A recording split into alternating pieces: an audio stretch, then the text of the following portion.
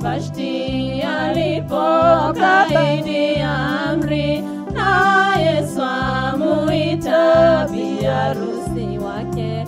Laodikia ilipokata mwaliko,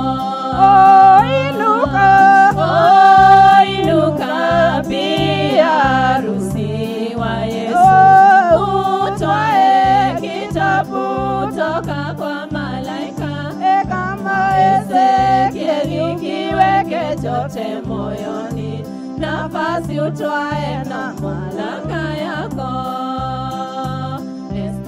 Alisita kumwendea mfalme awatete kwa hila ya mwovu Hamani, bali maneno ya Mordekai tena yakamwamsha na kajielewa. Inuka bi-arusi wa Yesu, utwae kitabu toka kwa malaika, kama Ezekieli kiweke chote moyoni, nafasi utwae na mamlaka yako.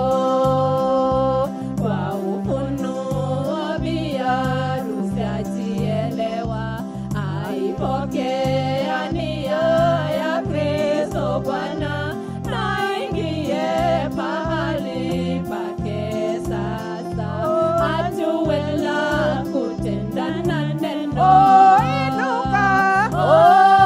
Inuka bi-arusi wa Yesu, utwae kitabu toka kwa malaika, kama Ezekieli kiweke chote moyoni, nafasi utwae na mamlaka yako. Neno lote sasa tumefunuliwa, laleta imani kamilifu ndani yetu, yatuondolea uoga moyoni, na kudhibiti hali aina zote. Inuka bi-arusi wa Yesu, utwae kitabu toka kwa malaika, kama Ezekieli kiweke chote moyoni, nafasi utwae na mamlaka yako. Watakatifu wa nyakati za kanisa watazamia tutwae nafasi yetu, waje wajivike mili ya utukufu, tunyakuliwe pamoja sote. Inuka bi-arusi wa Yesu, utwae kitabu toka kwa malaika, kama Ezekieli kiweke chote moyoni, nafasi utwae na mamlaka yako. Kila mohiki wa Yesu Kristo, kewae ifukugwa koine kwa malaika, ta Ezekieli ulia kiugo kia Jehova, weyoke ithenya na wathani waku. Kila mohiki wa Yesu Kristo, kewae ifukugwa koine kwa malaika, ta Ezekieli ulia kiugo kia Jehova, weyoke ithenya na wathani waku. Arise, the bride of Jesus Christ. Oh, take the book from the mighty Joseph, like Ezekiel in the sweet word of God, to assume the position of authority.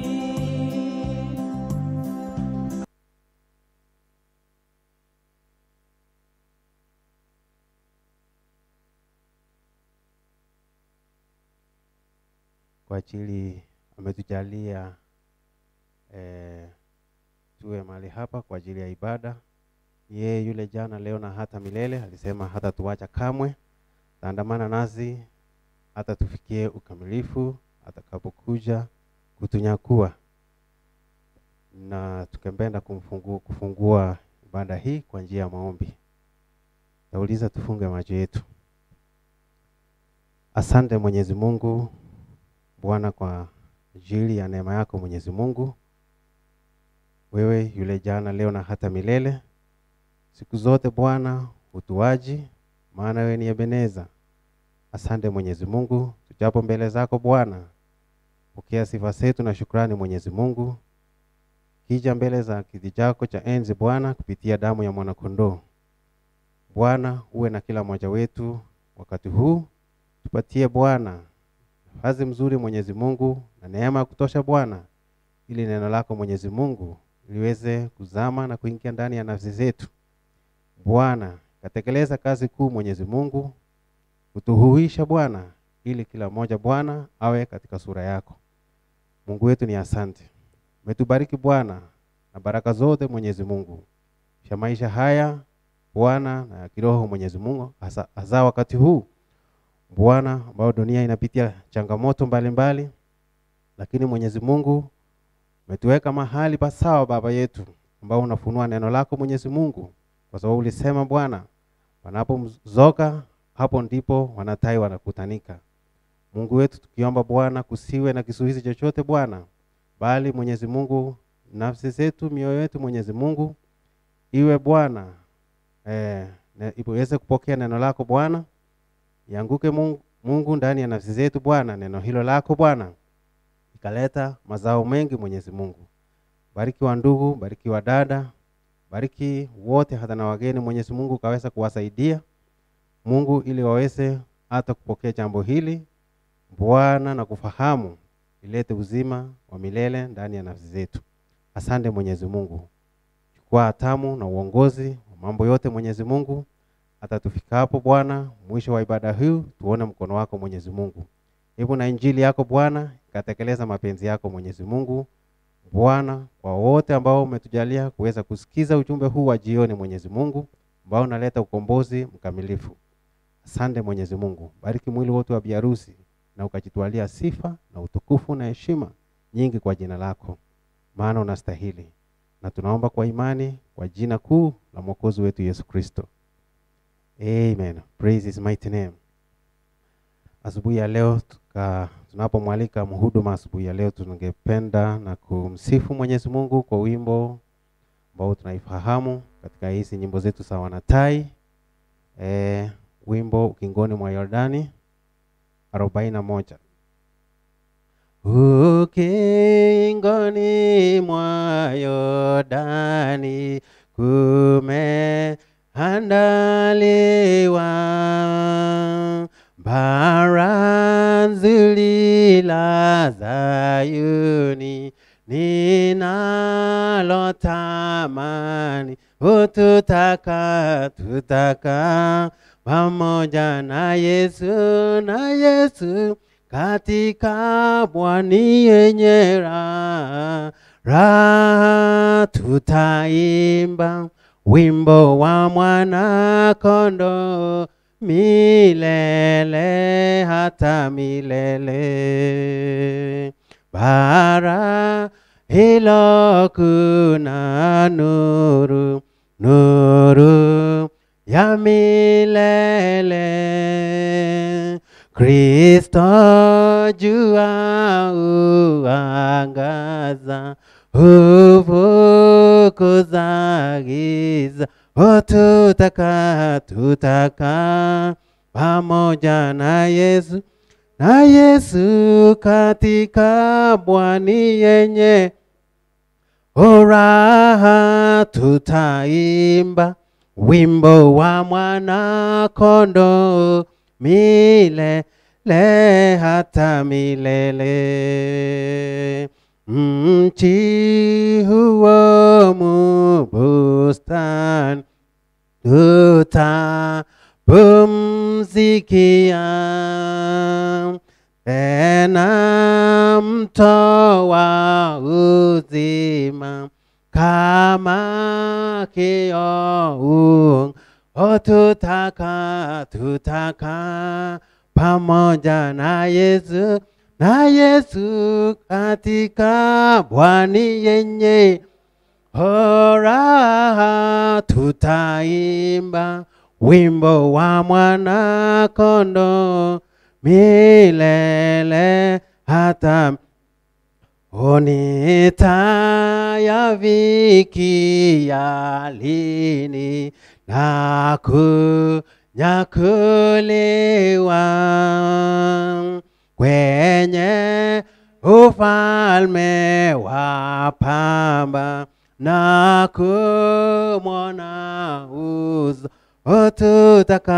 Tutaka pamoja na Yesu katika bwani yenye furaha. Tutaimba wimbo wa mwana kondoo milele hata milele.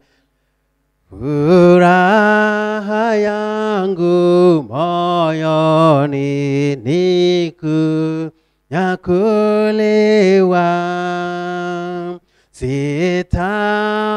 Sitaogopa mawimbi katika Yordani. Tutaka pamoja na Yesu katika bwani yenye furaha. Tutaimba wimbo wa mwana kondoo milele hata milele. Harusi ya mwana kondoo imeandaliwa. Bi-Arusi amevikwa nguo ndio neno. Tutaka pamoja na Yesu katika bwani yenye furaha. Tutaimba wimbo wa mwana kondoo milele hata milele. God bless you. Karibu. Asante sana brother Wesley, Bwana akubariki sana. Ningetaka kuwasalimu kwa jina la Yesu Kristo. Mungu ametujalia nafasi hii tuweze kukutana siku hii kwa minajili ya ushirika. Niko na salamu za mchungaji wa kanisa la Tumaini, ndugu yetu Thomas. Tumeongea naye jana usiku, akaniambia niwapashe salamu zake. Na hatujui kama serikali itafungua kanisa kesho ama haitafungua, lakini kwa vyovyote vile, na ninaona kama ni ngumu, lakini si kuvunja mtu moyo. Ni vile wao wanaangalia hali, kwa sababu wanaongozwa na wanasayansi. Hata hivyo, wafungue wasifungue, tunaendelea kutumikia Mungu. Najua hatutumikii Mungu wakati tuko kanisani, tunatumikia Mungu katika maisha yetu yote. Ukiwa pale nyumbani, ukiwa kazini, ukiwa katika ujirani, unatumikia Mungu. Na hiyo ndio sababu nabii anasema ile token, ile ishara lazima ionekane kila mahali. Ukiwa barabarani, wakati kuna shida karibu, ukiwa ofisini, ukiwa nyumbani, katika ujirani, wakati unatangamana na watu wengine, lazima ile ishara ionekane, kwa sababu sisi ni Wakristo katika mazingira yote. Kwa hivyo tungetaka kumshukuru Mungu vyovyote vile itakavyokuwa, tunaendelea kutumikia Mwenyezi Mungu. Ningetaka tuombe ili baadaye tusome Biblia zetu na tuweze kuendelea vile Mungu atatuongoza. Tutaomba kwa jina la Yesu Kristo. Baba yetu wa mbinguni, kwa jina la Yesu Kristo, Jumapili ya leo ni siku nyingine njema. Mungu wetu, tuko hapa kwa sababu ya ushirika, tukijua ya kwamba Roho Mtakatifu ndiye yule tai mkuu ambaye analisha wanatai kutoka kinywa chake. Ukitumia neno lako ambalo umefunua katika majira haya. Ndio maana tunatimiza ule unabii ambao unasema ya kwamba mahali mzoga utakuwepo, tai watakusanyika mahali pale. Tukijua tai ni mwaminio halisi na mzoga ni neno ambalo limefunuliwa katika majira na ambalo linamwaga damu. Ninaomba ya kwamba siku ya leo Bwana uweze kutulisha zaidi kwa neno hilo, ili Bwana kila mmoja aimarike na tuzidi kujitwalia kimo cha Yesu Kristo. Maana ulisema ya kwamba wakati waaminio watajitwalia kimo hicho cha Yesu Kristo, hicho ndicho ambacho unakuja kunyakua. Tunatoa shukurani Bwana, tukijua ya kwamba jambo hilo linafanyika usiku na mchana. Hata vile ambavyo Boaz ambaye alikuwa ni mfano wa Yesu Kristo hakupumzika mpaka akomboe Bwana mali yote ya Elimeleki ili aweze kujitwalia Ruth kama mkewe. Hivyo tunajua ya kwamba Boaz wa siku ya leo, Boaz wa kweli ambao ni Yesu Kristo, yuko kazini akiandaa Bi-Arusi na kumkamilisha kwa ajili ya unyakuzi, kuleta ukombozi mkamilifu mahali mili yetu itakombolewa. Asante Baba, ninaomba uguze kila mmoja siku ya leo, utimize mahitaji yaliyo katika maisha yetu, mahitaji ya kiroho na mahitaji ya maisha haya. Ponya wale ambao ni wagonjwa na wanateseka katika mili yao. Ninaomba ya kwamba upate kuwaponya. Ninainuka kinyume na kila roho mchafu na kumfunga kwa jina Yesu Kristo, na kumwamuru aweze kuondoka katika ibada hii, na aondoe usumbufu katika ndugu zetu, dada zetu katika makazi yao. Mungu wetu, ninaomba utembee katika nyumba za waaminio ukiwahudumia, na baada ya mambo yote sifa na utukufu na shukurani ni kwa jina lako. Asante Baba, tubariki sote ndugu zetu walio hapa siku ya leo na wale walio manyumbani waaminio, ubariki kila mmoja wetu. Tunaomba tukiamini kwa jina la Yesu Kristo. Amen. Ningetaka tufungue Biblia zetu katika sehemu mbili. Kitabu cha Hesabu sura ya 9 na Ufunuo sura ya 10. Numbers, kitabu cha Hesabu sura ya 9 na vile vile kitabu cha Ufunuo sura ya 10. Tuweze kusoma mistari kadhaa pale ili tuweze kuendelea na ujumbe siku ya leo kwa uongozi wa Roho Mtakatifu.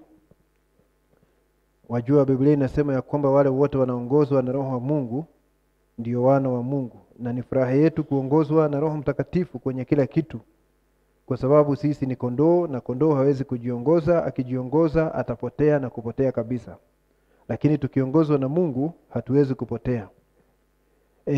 Nimesema ni kitabu cha Hesabu, hapo ndio tunaanza, kisha tuende Ufunuo 10.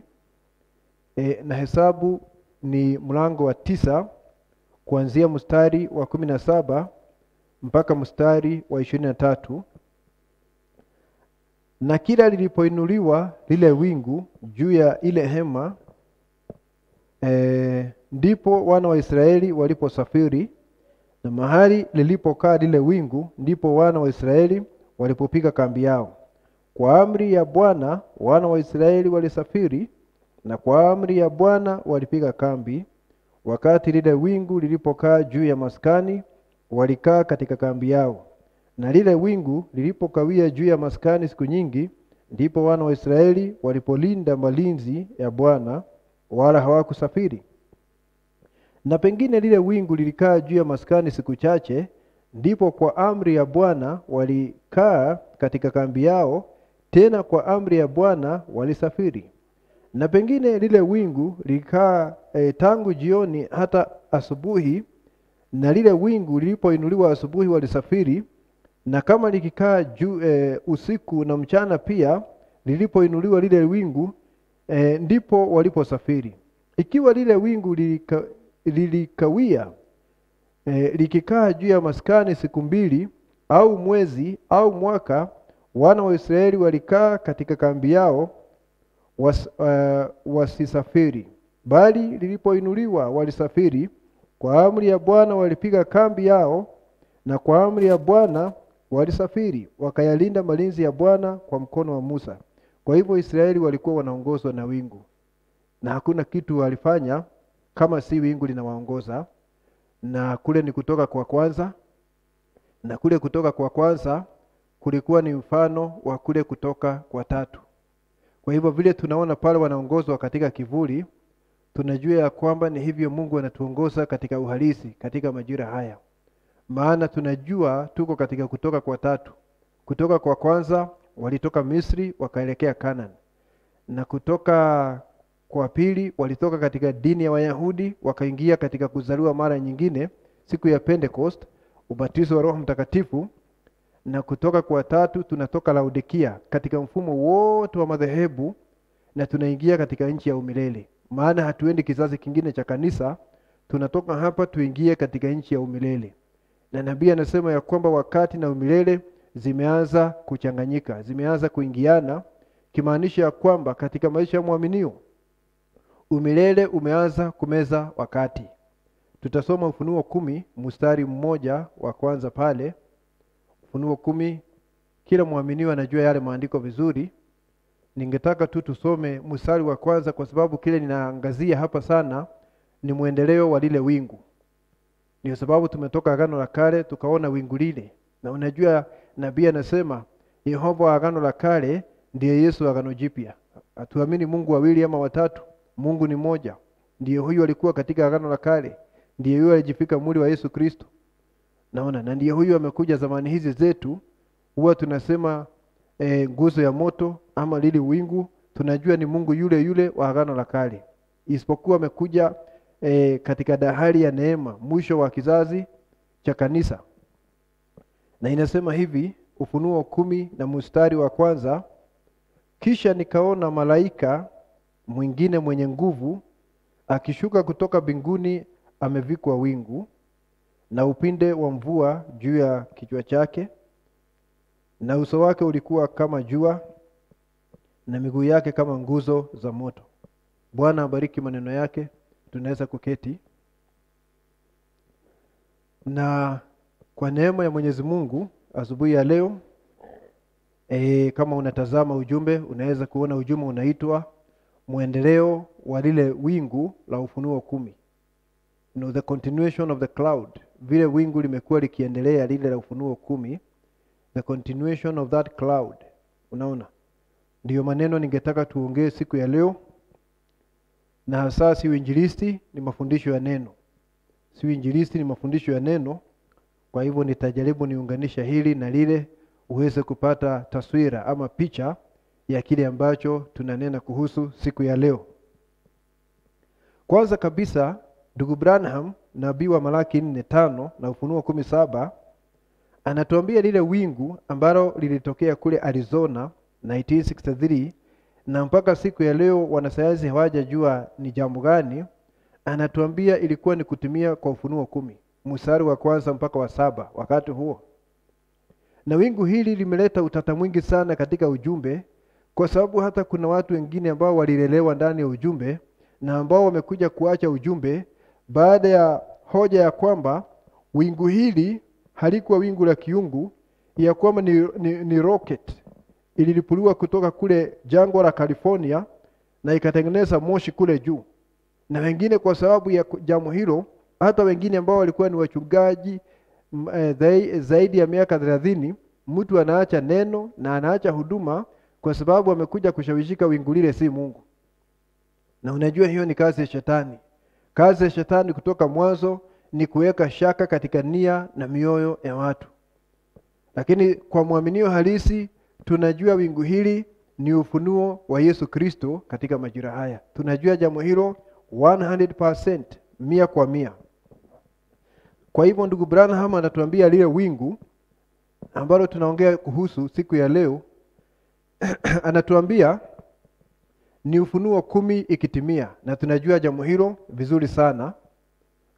Na anasema kwanza alikuwa ameona ono Disemba 22 mwaka 62. Akasema ameona malaika wanashuka kutoka umilele wakimjia yeye. Na jambo hilo lilimtisha mpaka akafa ganzi, akaganda. Na baada ya wiki moja akahubiri jambo hilo, ono hilo. Akauliza, mabwana, huu ndio wakati ama hii ndio ishara ya mwisho? Na jambo hilo likafanyika baada ya miezi miwili kule Arizona katika jangwa.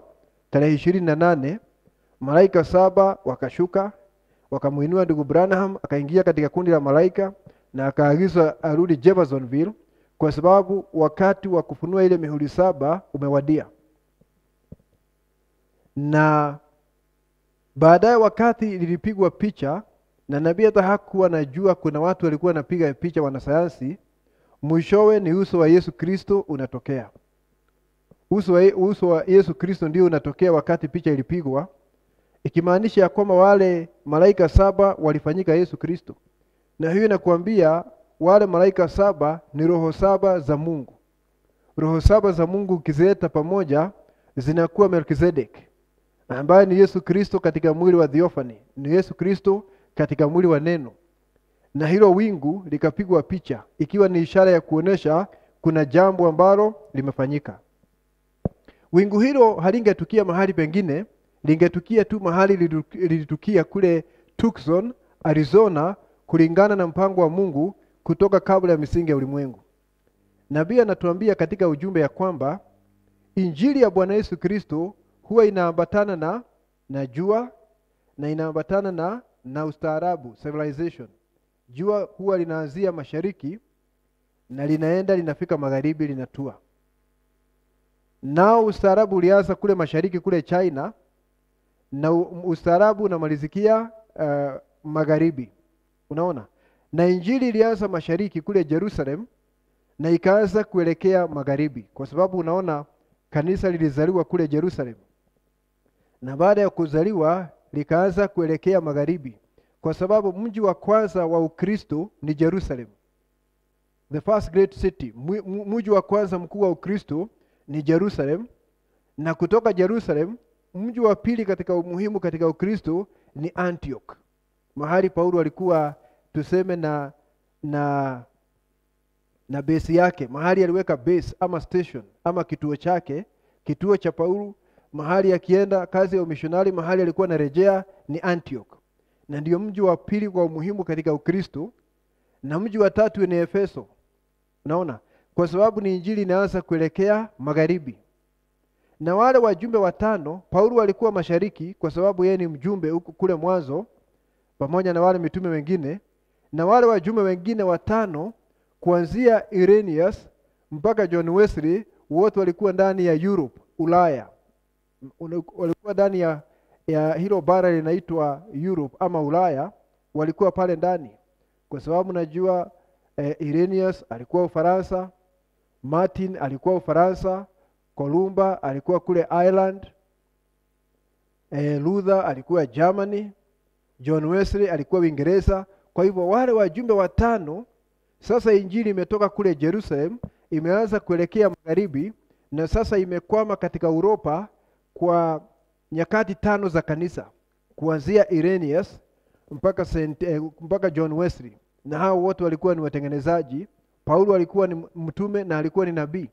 Lakini wale watano ambao walimfuata kuanzia St. Martin mpaka John Wesley, kuanzia Irenaeus mpaka John Wesley walikuwa ni watengenezaji, hawakuwa nabii, lakini walikuwa ni nyota katika mkono wa Mungu, na ujumbe wao ulikuwa katika bara Ulaya, Europe. Na kutoka hapo injili ikavuka bahari ya Atlantic ikaenda Amerika, na Amerika ndiyo iko magharibi kabisa ya ulimwengu. Kwa sababu hata Upentekoste ulianza kule Marekani, Azusa Street, Upentekoste ukaanza, tukawa na kizazi cha kanisa ambacho kinaitwa Laodikia kutoka 1906. Na baada ya 1906 ujumbe wa jioni huu tunaongea kuhusu wingu hii siku ya leo ulitokea katika nchi hiyo hiyo ya Marekani. Kwa sababu lazima kapi na mbegu ziwe pamoja. Wakati Roho Mtakatifu alimiminika kule Los Angeles na akaleta kizazi cha Laodikia, ilikuwa ni kapi linaletwa katika ulimwengu, maana tunajua ya kwamba mmea wa ngano ni siri ya nyakati saba za kanisa. Tunajua jambo hilo. Na kapi ikatokea Marekani, na mahali kapi imetokea lazima mbegu nayo ingeanza kutengenezwa pale, kwa sababu lazima mbegu ya kwanza iwe ndani ya kapi. Na hiyo ndiyo sababu nabii alizaliwa katika kizazi cha kanisa ndani, church age. Ingawa yeye hakuwa sehemu ya Wapentekoste, yeye alikuwa ni ile punje ikianza kuumbika, na mwishowe wakati amekomaa punje ikafunguka, kapi ikafunguka, yani Wapentekoste wakamtema. Alitemwa na Wapentekoste. Akafika mahali akasema ya kwamba nimekataliwa na watu wote kwa sababu ya msimamo wangu juu ya neno la Mungu. Kwa hivyo unaona yeye alikuwa ni ngano inatengenezwa ikiwa ndani ya kapi, sawa na vile wakati moja Yesu alikuwa ndani ya Mariamu, lakini Mariamu hakuwa Yesu na Yesu hakuwa wa Mariamu. Nabii anasema Yesu hakuwa wa Mariamu, ila kuna wakati alikuwa ndani ya Mariamu, lakini majira alipofika akatoka ndani ya Mariamu. Na alipotimu miaka 12 tunaona akijisimamia hapa, hahitaji kusimamiwa na Mariamu. Wakati wameenda kule Jerusalem kwenye karamu, Na wakati wakirudi nyumbani, hawakujua Yesu hakuwa pamoja nao. Wakarudi baada ya siku 3, wakampata kule akisemezana na Mafarisayo na waandishi barua na wazee, akionyesha hekima ya kiungu ambayo hawakuelewa ametoa wapi. Na hapo ndipo Mariamu akamwambia, mwanangu umekuwa wapi? Mimi na baba yako, akimaanisha Yusufu, tumekutafuta siku 3 tusikupate. Yesu akamwambia, hukujua nilifaa kuwa katika kazi ya baba yangu. Na hapo akaonesha kazi ya baba yake si pale kwenye workshop, karakana, mahali anatengeneza viti na meza, kazi ya Yusufu pale, lakini kazi ya baba ni kukosoa madhehebu na Mafarisayo na kuwarekebisha. Na hiyo ndiyo kazi ya Bi-Arusi katika majira haya. Nabii anasema wakati Mariamu alisema hivyo, ni kama kukana ya kwamba Yesu Kristo alikuwa amezaliwa kwa nguvu za Roho Mtakatifu, wakati anasema baba yake ni Yusufu. Unaona? Anasema she denied the supernatural birth. Na kwa sababu katika mazingira hayo Mariamu alitumiwa kama Mpentekoste, anatumika kama Mpentekoste, inamaanisha ni kanisa la Kipentekoste likifika mahali kukataa neno. Na hilo neno lilikuwa ndani ya Upentekoste wakati moja, lakini kuna wakati wa mbegu na kapi kutengana, na kutoka hapo kapi inakataa mbegu kabisa. Ndivyo Wapentekoste wa Laodikia wamefanya siku ya leo. Na unaona sasa, ili kufanyike hivyo, ni injili ilianza mashariki ikaenda magharibi. Magharibi Upentekoste ukatokea pale ukiwa ni kapi. Kule mashariki ilikuwa ni punje ya ngano. Unaona? Ikiwa punje ya ngano ikaanza kuelekea magharibi. Ilipofika wakati wa Kolumba ikaingia kwenye ardhi na ikafa miaka 1000. Lakini wakati wa Luther huko Germany ikaanza kuchipua ikiwa stock, ubua. Na kutoka hapo ikawa ni kishada wakati wa John Wesley kule Uingereza, na ikavuka bahari ya Atlantic ikaenda Marekani kutengeneza kapi. Unaona? Na kapi ni wa Pentekoste. Ni Laodikia, kizazi cha Laodikia ndiyo kapi. Watu ambao wako na vipawa vya Roho Mtakatifu lakini hawana ule uhalisi wa kimitume. Wanaweza kunena na lugha kama mitume, lakini hawana ule uzima na ule utu wa Yesu Kristo ambao mitume walikuwa nao. Na ndio sababu mwishowe inakuwa ni udanganyifu wa hali ya juu, wakikwama kwenye zile karama na wakose kuendelea kufika katika neno ambalo limefunuliwa. Wakisalia pale wanakuwa Mathayo 24:24, roho ya kudanganya, kwa sababu kuna karama za Roho Mtakatifu lakini hakuna neno la Mungu la wakati. Na hiyo roho msidhani iko tu na Wapentekoste, hiyo roho iko ndani ya ujumbe. Maana katika ujumbe unaweza kupata watu ambao wako na vipawa na hawana ufunuo wa neno, wako nje ya neno. Nimewahi kukutana na watu kama hao ambao wanakuambia niliona hivi na ikafanyika, akatabiri hii na ikafanyika, na hana ufunuo wa neno, na hana uhai wa neno, na hana maisha ya neno. Hiyo ni Mathayo 24 na 24 ndani ya ujumbe, ni roho ya kudanganya. Na kama ingewezekana ingedanganya wale wateule, ila haiwezekani kwa sababu wateule wamelindwa na ule usalama wa milele. Wamelindwa na eternal security. Ndio sababu hawezi kudanganyika. Kwa hivyo lazima wingu hili lingetokea magharibi mwa ulimwengu, kwa sababu ni injili, na injili inaambatana na jua, na jua linaanza mashariki linaenda magharibi. Injili ilianza mashariki kule Jerusalem, inaenda magharibi kule Marekani. Na ujumbe wetu siku ya leo si ujumbe wa asubuhi wakati mitume walikuwa hapa, ni ujumbe wa jioni. Ingawa ujumbe huu ni wa kimitume na ujumbe wa asubuhi ulikuwa ni wa kimitume, ila sisi hatuko wakati ule wa asubuhi, tuko wakati wa jioni. Maana mnajua wakati wa asubuhi mitume walizaliwa mara ya pili, lakini mili yao haikugeuzwa, wakaingia katika makaburi. Sisi tuko wakati wa jioni, tunazaliwa mara ya pili na mili yetu inageuzwa ili tuweze kwenda ng'ambo ile nyingine ya pazia. Na hiyo ndio sababu Hagai anasema ya kwamba kanisa la kumalizia litakuwa na utukufu zaidi kuliko kanisa la kwanza. Naamini ya kwamba tuko pamoja mpaka hapo wakati ninaweka msingi wa ujumbe wa siku ya leo. Kwa hivyo wingu limetokea magharibi mwa ulimwengu 1963, sawa na injili. Unaona, sawa na vile jua linatembea linasafiri kutoka mashariki mpaka magharibi. Na likatokea katika jangwa la Arizona, na likatokea katika mlima ambao unaitwa mlima wa machweo, sunset. Mambo haya ni Mungu alipanga kabla ya misingi ya ulimwengu, ili hata binadamu afike kwa Arizona aone huo mlima, na aone vile huwa jua linatua, tuseme vile mlima ule unatokea jua likitua. Mwanadamu katika maeneo hayo ule mlima aupatie jina mlima wa machweo. Ni kwa sababu Mungu alijua ya kwamba ujumbe wa machweo, ujumbe wa kutua kwa jua, ujumbe wa mwisho kwa mataifa utakuja kutimia katika ule mlima. Unaona? Kwa hivyo malaika wale walishuka katika ule mlima ambao unaitwa Mount Sunset, mlima wa machweo.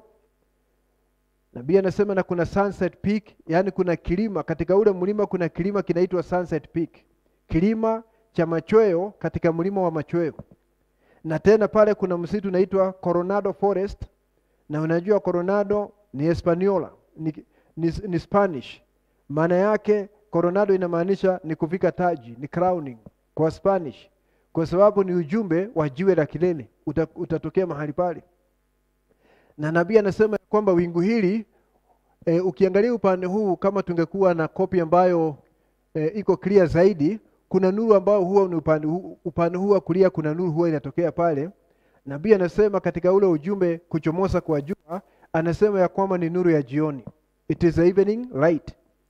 Maana unajua nyakati 7 za kanisa baada ya mitume kuondoka hazikuwa na mwanga wa kutosha, walikuwa na giza kuonesha ya kwamba uongo na kanuni za imani zimeingia, na walikuwa na mwanga kidogo kuonesha walikuwa na sehemu ya neno. Lakini Biblia ikasema katika Zekaria, wakati wa jioni kutakuwa na nuru tena. Unajua wakati kuna mawingu kawaida, si kusema jua halipo, jua lipo, lakini kwa sababu ya mawingu halionekani. Mawingu yakiondoka jua linaonekana. Na mahali pengine katika ujumbe the token, ile ishara, nabii anasema kutakuwa na siku ambayo imejaa mawingu. Ni siku ndiyo, si usiku, ni siku, ni mchana, mchana ambao umejaa mawingu. Unaona? Na hiyo anaongea juu ya nyakati 7 za kanisa. Lakini anasema mwishoni mwa mchana ule, kabla ya jua kutua, pale jioni kabisa kabla ya jua kutua, mawingu yatafutwa nyuma na jua litaonekana tena. Na inamaanisha ni huu ujumbe tulio nao siku ya leo. Na hiyo ndiyo sababu wingu hili limetokea kule magharibi mwa ulimwengu. Ni ufunuo wa neno katika majira haya. Mahali nimetoa wazo hili siku ya leo kwa sababu ninaongea juu ya mwendeleo wa wingu la Ufunuo 10. Nimetoa wazo hili katika ujumbe wa wakati. Ningetaka tusome ujumbe huo ambao unaitwa ni nini kinavutia pale mlimani, ili uone mahali nimetoa wazo hili, mahali Mungu aliniongoza kutoa wazo kwa ajili ya ujumbe wa siku ya leo. Ya kwamba hili wingu linaendelea na hakuna siku litakoma, lakini linaendelea likifanya kazi. Na ile shida iko na waaminio ni kuacha wingu pale tu kwenye karatasi ama kwenye angani likae kule angani, na siku zote kuwa na historia ya ujumbe na kusema wingu lilionekana kule angani, na hawaoni ya kwamba kama ilivyokuwa na wana wa Israeli ya kwamba lilikuwa linasafiri wingu hilo na kuongoza wana wa Israeli. Wingu haliwezi kusalia angani, lazima liendelee katika kufanya kazi. Ningetaka tusome ujumbe hapa ambao unaitwa ni nini kinavutia pale mlimani. Aya ya 146. Nabii anasema Junior Jackson listening in. Anasema huyo ndugu Junior Jackson akisikiza mahali alipo. You remember the dream that he had that I interpreted. Mnakumbuka ile ndoto yule ndugu alikuwa nayo ambayo nilifasiri. Going towards the setting of the sun. Kuelekea kutua kwa jua kule magharibi. And this happened, anaongea juu ya hili tukio la wingu hili. This happened on Sunset Mountain. Jambo hili lilifanyika katika mlima wa machweo. It is the evening time, ni wakati wa jioni. Sunset time, ni wakati wa jua kutua. The sunset message through a setting of history, ni ujumbe wa mwisho kabisa, kutua kwa jua, ujumbe wa mwisho na hata kuisha kwa historia. A setting of prophecy, kuisha kwa unabii, rather being fulfilled, unabii ukitimia. And it shall be light at the evening time, na itakuwa nuru wakati wa jioni. Upon Sunset Mountain in the Coronado Forest, na hiyo nuru itakuwa katika mlima wa machweo katika msitu wa Coronado. Mambo hayo yote yanaambatana kabisa na ujumbe wakati wa mwisho, kwa sababu ni mlima wa machweo na kuna msitu unaitwa wa Coronado, na Coronado ni kuvikwa taji, na hiyo inaonyesha ni ujumbe wa jiwe la kilele. 40 miles north of Tucson, na itakuwa ni maili 40 kaskazini mwa Tucson. Na unajua nabii analinganisha Tucson na Jerusalem. Anasema Phoenix kule chini ni Jericho. Jericho ni mji ambao uko chini sana katika ulimwengu, na Phoenix kule Marekani ilikuwa mahali chini na Tucson ilikuwa mahali juu. Na hiyo ndiyo sababu wakati nabii aliona yule kuna yule mnyama nabii aliona, akaambiwa adui yako amekufa. Mnyama huyu alikuwa amepasuliwa mara kama 3, na nabii anasema ile shida alikuwa nayo siku zote. Alienda akaona mnyama wa kweli kabisa wa kawaida ameuawa, kuonesha shida yake imeisha, ile ambayo ilikuwa inamsumbua. Mnyama huyu alienda akagonga mmea aina ya cactus, na unajua wakati mwingine cactus inaweza kuwa ni kama msalaba. Akagonga akapasuliwa, na ni hapo Tucson, kwa sababu ile cactus ilikuwa ni mfano wa msalaba kule Calvary, mahali kazi ya shetani ingeharibiwa. Na yule mnyama anaitwa Wiso akauawa na hiyo cactus. Nabii akaambiwa na Roho Mtakatifu, your enemy is dead. Jambo hilo lilikuwa linafanyika Tucson, ambao nabii alikuwa anasema ni antitype ya ile Jerusalem ya kule mashariki. Kwa sababu wakati ule mwana wa Adamu alikuwa anafunuliwa Israel, lakini wakati wa mwisho anafunuliwa Marekani. Sasa Marekani inafanyika Israel ya kisasa. Alafu kesho yake wakati alikuwa anapitia huko tena Tucson, akachukua njia tofauti, akaona yule hua mweupe, the white dove, ambaye ni Roho Mtakatifu ambaye anakuja baada ya Calvary. Unajua Roho Mtakatifu alifuata Calvary. Unaona? Na hapo ndipo baada ya adui yake kuuawa, yule mnyama ameuawa na kupasuliwa, kesho yake akapitia hapo, lakini akaenda njia tofauti, akaona yule hua ambaye alikuwa anatazamia maisha yake yote. Na unajua hua anasimamia Roho Mtakatifu. Na Roho Mtakatifu huwa anafuata nini? Calvary. Huwa ninasema ya kwamba Roho Mtakatifu wakati anaingia ndani ya waaminio, ni uhai wa ile sadaka, ni uhai wa damu. Nadhani tunaona baada ya Calvary ile cactus kuua adui, sasa kile kinafuata ni uzima wa neno. Nadhani tunaona jambo hilo. Mambo haya ni Mungu alipanga kabla ya misingi ya ulimwengu, yaweze kushuhudia ujumbe wa wakati huu wa mwisho. Mungu atusaidie. Okay, 40 miles north of Tucson. Maili 40 kaskazini mwa nini? Mwa Tucson. Get on the map and see if sunset peak there. Chukua map na uangalie kilima hicho cha mlima wa machweo. That is exactly where it happened. Jambo hilo lilitukia hapo. I never knew it till the other day. Hata mimi sikujua mpaka majuzi. Kwa sababu ufunuo huu hata nabii alikuwa anaendelea kuupata, anapoendelea na maisha alikuwa anazidi kuona mambo haya. Kwa mfano wakati hili wingu lilitokea mara ya kwanza, alikuwa anasema ni malaika 7. Hakuwa ameona ni uso wa Yesu. Mpaka mwaka 65 katika ujumbe ambao unaitwa kuchomoza kwa jua, Roho Mtakatifu akamwambia, sijui kama umewahi kuchukua hili wingu na uweke kwa ango inayofaa na utaona ni uso wa Yesu Kristo. Nabii hakuwa ameona hivyo. Alijua ni malaika 7, lakini siku moja wakati aliambiwa apindue picha hiyo na Roho Mtakatifu, akaona ni uso wa Yesu Kristo, kwa sababu hata na yeye hili jambo lilikuwa linafunuka kila siku katika maisha yake. Na uzuri ni kwamba mpaka siku ya leo ufunuo unaendelea, ufunuo haujakoma. Lakini watu wengi wamefanya ujumbe huu kama museum. Kama ni wingu limeachwa kule angani. Watu hawaoni kile, ni wachache wanaona kile Mungu anazidi kufanya. Wale wengi wingu liko kule angani na liko kwa picha kama hii, lakini hawaoni mwendeleo wa lile wingu, na hata hivyo wingu linaendelea. Kwa sababu nimekuonesha katika Kutoka kwa kwanza, wakati wana wa Israeli walikuwa wanatoka Misri ili waende safari ya Canaan, walikuwa wanaongozwa na wingu. Likisimama wanasimama, wingu likiendelea wanaendelea. Na hivyo ndivyo ilivyo siku ya leo, ya kwamba wingu hili halisimami, linaendelea na kutoa junctions of time. Tunafika mahali tunafika njia panda, tunafika mahali pengine kunakuwa na junctions of time, kwa sababu wingu linaongoza wana wa Mungu na binti za Mungu waingia katika utimilifu wa ahadi za Mwenyezi Mungu. Natumai tunaona. Acha niendelee kusoma nimalize. Hapa ndio nilikuwa nataka usikie kwa makini. Everything anasema juu ya hili wingu, anasema that shall never die. Jambo hili hakuna siku litakufa, liko hai mpaka siku ya leo. That shall never die. Nasikia mahali nilikuwa nataka uone kwanza, mahali nilitoa wazo langu siku ya leo ni hapa. It is constantly unrolling itself. Hapo ndio nilitoa wazo. It is constantly unrolling itself. Wingu hili na jambo hili ambalo lilitukia kule Mount Sunset, mlima wa machweo, linazidi kujifunua kila wakati. Linazidi kujifunua lenyewe kila wakati. Na hata wale ndugu ambao waliandika hapo katika ujumbe, ukiangalia waliweka vizuri sana, kwa sababu mahali nasema itself hapo lenyewe wameweka capital I. Na hiyo capital I inaonyesha ni deity, ni Mungu. Ndio sababu wameweka capital I ndani ya sentence, kwa sababu inaonyesha ni Mungu. Unaona? It is constantly unrolling itself. Linazidi kujifunua lenyewe, na nabii anasema hakuna siku ambayo jambo hili litakufa. Unaona? Alafu anasema hivi, from the very thing happening, kutoka jambo hilo kutukia pale katika mlima wa machweo, from the very thing happening to the picture being Jesus standing looking at us, jambo hilo kufanyika, na baadaye tunaona hiyo picha ni picha ya Yesu Kristo ambaye anatutazama. Unaona?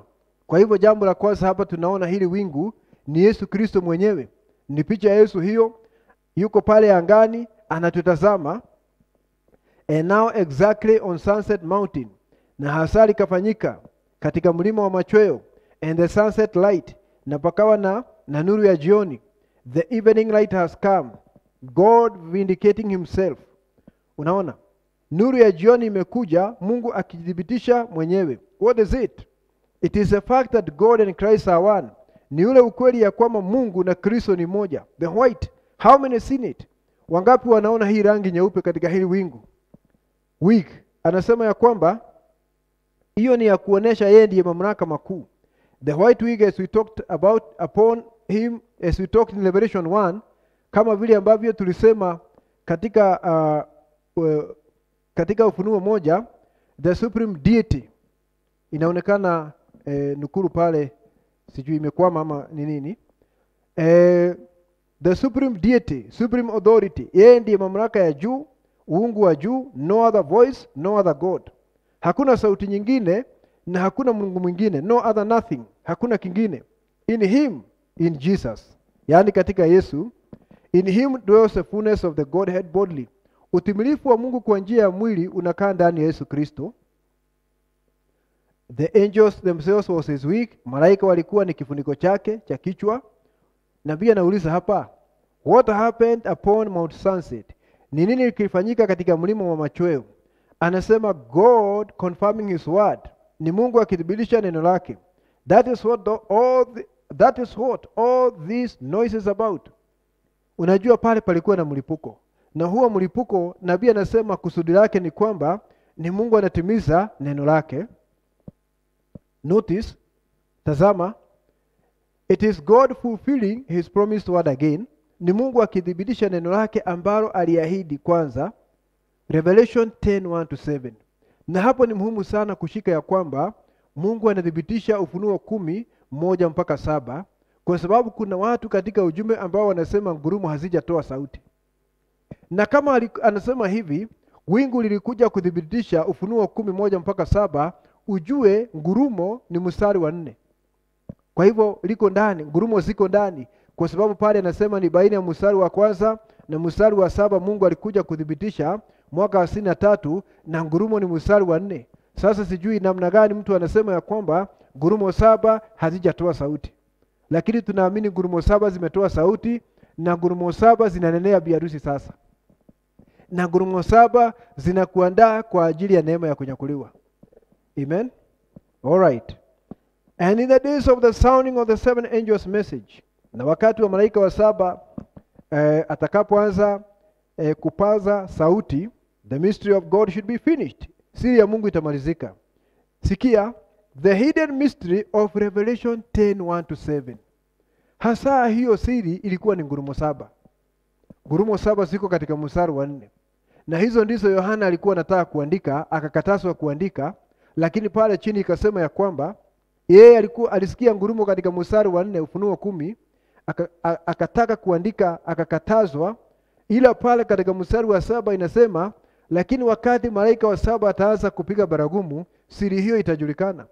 Na nione sababu nimekuambia siku zote, siri ya ngurumo 7 ilipitia William Branham. Na wakati wewe unapata ufunuo wa siri hiyo, inageuka ndani yako, inakuwa sauti ya malaika wa mkuu, kwa sababu ni kuendelea kwa lile jambo Mungu amefunua siku ya leo. Kwa hivyo ngurumo 7 ufunuo wake ukiwa ndani ya Bi-Arusi unakuwa sauti ya malaika mkuu.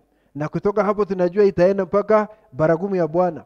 Ilete ufufuo wa wale walio lala ndani ya Kristo, na sisi tulio hai mili yetu iweze kugeuzwa ili tukiwa pamoja tumlaki Bwana kule hewani. That is the program.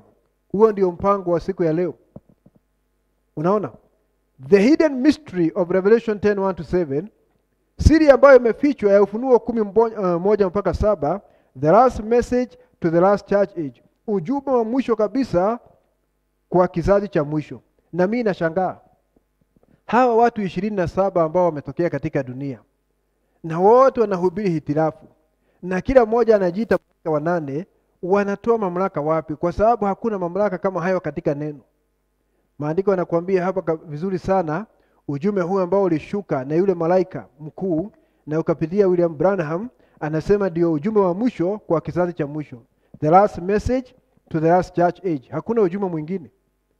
Na hakuna ujumbe mwingine tunatafuta. Tunataka ujumbe huu ambao umefunuliwa uweze kufunuka ndani yetu. Ni kama wakati Yesu alikuwa hapa duniani.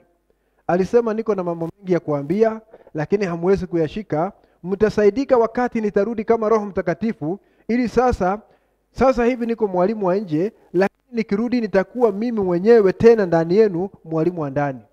Na nitawaendeleza hili jambo ambalo ninawaambia siku ya leo. Unaona? Lakini hatutazamii mtu aje hapa alete ujumbe mwingine na hatuambia yeye ndiye mjumbe wa 8, na yeye ndiye amekuja na kile ambacho William Branham hakuleta ama hakuelewa. Niliwaambia siku nyingine hapa, mtu akiinuka katika dunia na kudai ya kwamba yeye ni mjumbe wa 8, ujue ya kwamba yeye ni mtumishi wa shetani. Bila shaka 100% ni mtumishi wa shetani, na ametumwa kutoka kuzimu kuchanganya wana wa Mungu. Maana hakuna mjumbe wa 8. Mjumbe wa 8 ni Yesu Kristo. Na Yesu Kristo anafanya kazi na Bi-Arusi wote katika ulimwengu, katika uso wa ulimwengu. Nadhani tunaona jambo hilo. Na hapo ndio nimetoa wazo langu. Na anasema hilo linatimiza Luka 17:30, ile siku atakayofunuliwa mwana wa Adamu. Unquote, end of quotation. Unaona? Baadaye nitasoma nukuu nyingine moja tunapoendelea. Hiyo nimemaliza. Kwa hivyo tunaona hilo jambo mahali lilifanyika, lilitimiza Ufunuo 10:1-7. Lakini kuna jambo nataka uone pale. Brother Branham hajasema saa hii wakati lilifanyika kule Arizona lilitimiza Ufunuo 10 yote. Hakusema hivi. Anasema 1-7. Na katika Ufunuo 10 kuna aya zingine ambazo zinahitaji kutimizwa, na hiyo ni kutoka mstari wa 8 mpaka mstari wa 11. Zinatimizwa namna gani? Ili uone wingu halisimami mahali pamoja, linaendelea. Lakini watu wakitaka kufanya ujumbe huu museum, watafanya ujumbe museum. Waseme lilifunuliwa 1963, mihuri ilifunuliwa, na inasalia ikiwa historia, na watu haoni kitu kinaendelea siku ya leo. Ujumbe unakuwa ni kama museum. Hatutaki museum ya ujumbe. Tunataka kitu ambacho kiko hai, ambacho kinaendelea siku ya leo. Something which is alive. Kitu ambacho kinatuongoza tufikirie utimilifu wa ahadi ambao Mungu ametuahidi siku ya leo. Hilo ndilo tunataka katika majira haya. Hebu niseme jambo lingine tunapoendelea. Nabii anasema kila wakati Mwenyezi Mungu yale mambo yake ya muhimu ambayo anapanga kufanya hapa duniani, kwanza kabla ya kufanya hapa duniani yale ya muhimu katika utaratibu wake, huwa anayaonesha kule angani kwanza kimbele. Na baada ya kuonesha haya mambo kule angani, yanatimia hapa duniani. Yanatimia hapa duniani akisha kuyaonesha kule angani. Hivi kwamba ile ishara ya kule angani, kile ambacho kitafanyika baadaye duniani, ile ya kule juu inashuhudia kile kitafanyika. Na hili likifanyika la duniani linashuhudia ile ishara ambayo ilikuwa imetangulia kutokea. Hiyo ni desturi ya Mwenyezi Mungu. Nataka tusome huu ujumbe unaitwa Shalom. Kuna jumbe mbili zinaitwa Shalom. Sasa hapa ni yule alihubiri kule Sierra Vista, Arizona. Nataka tusome sehemu mbili peke yake, na kutoka hapo sina manukuru mengine ya ujumbe, ila nataka usikize kwa makini sana. Shalom.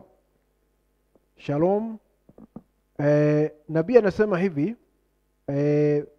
paragraph 60, God in his great mercy, Mungu katika rehema zake kuu, as I have always preached and tried to stand for, kama vile daima nimehubiri na kujaribu kusimamia jambo hilo, that he always shows his events from heaven, ya kwamba matukio yake muhimu kwanza anayaonesha kule angani. His great major events, matukio yake muhimu ambayo anataka kufanya hapa duniani, anaonesha kule angani kwanza. Anasema happens in heaven before it happens on earth. Yanatukia angani kabla ya kuonekana hapa. He reflects himself, anajitangaza mwenyewe. In other words, na anatoa mfano hapa, In other words, kwa maneno mengine, before Messiah came into a place where his ministry could start, kabla Masihi kufika mahali ambapo huduma yake ingeanza, there came forth a star out of heaven. Kulitokea nyota kule angani that guided the men to the place where he was. Ikaongoza wale mamajusi ambao walitoka mashariki mpaka mahali Yesu alikuwa. The wise men, wale mamajusi ambao walitoka mashariki. As you heard in my last message, how God dealt with the wise men. Na kama vile ulivyosikia katika ujumbe wangu uliopita, vile Mungu alishughulikia wale mamajusi. And in that day he turned them aside by a dream. Aliwaongoza kwa ndoto, and he told Joseph by a dream how to take care of the welfare of his own son. Na hata kumwambia Yusufu vile atashughulikia mwanae.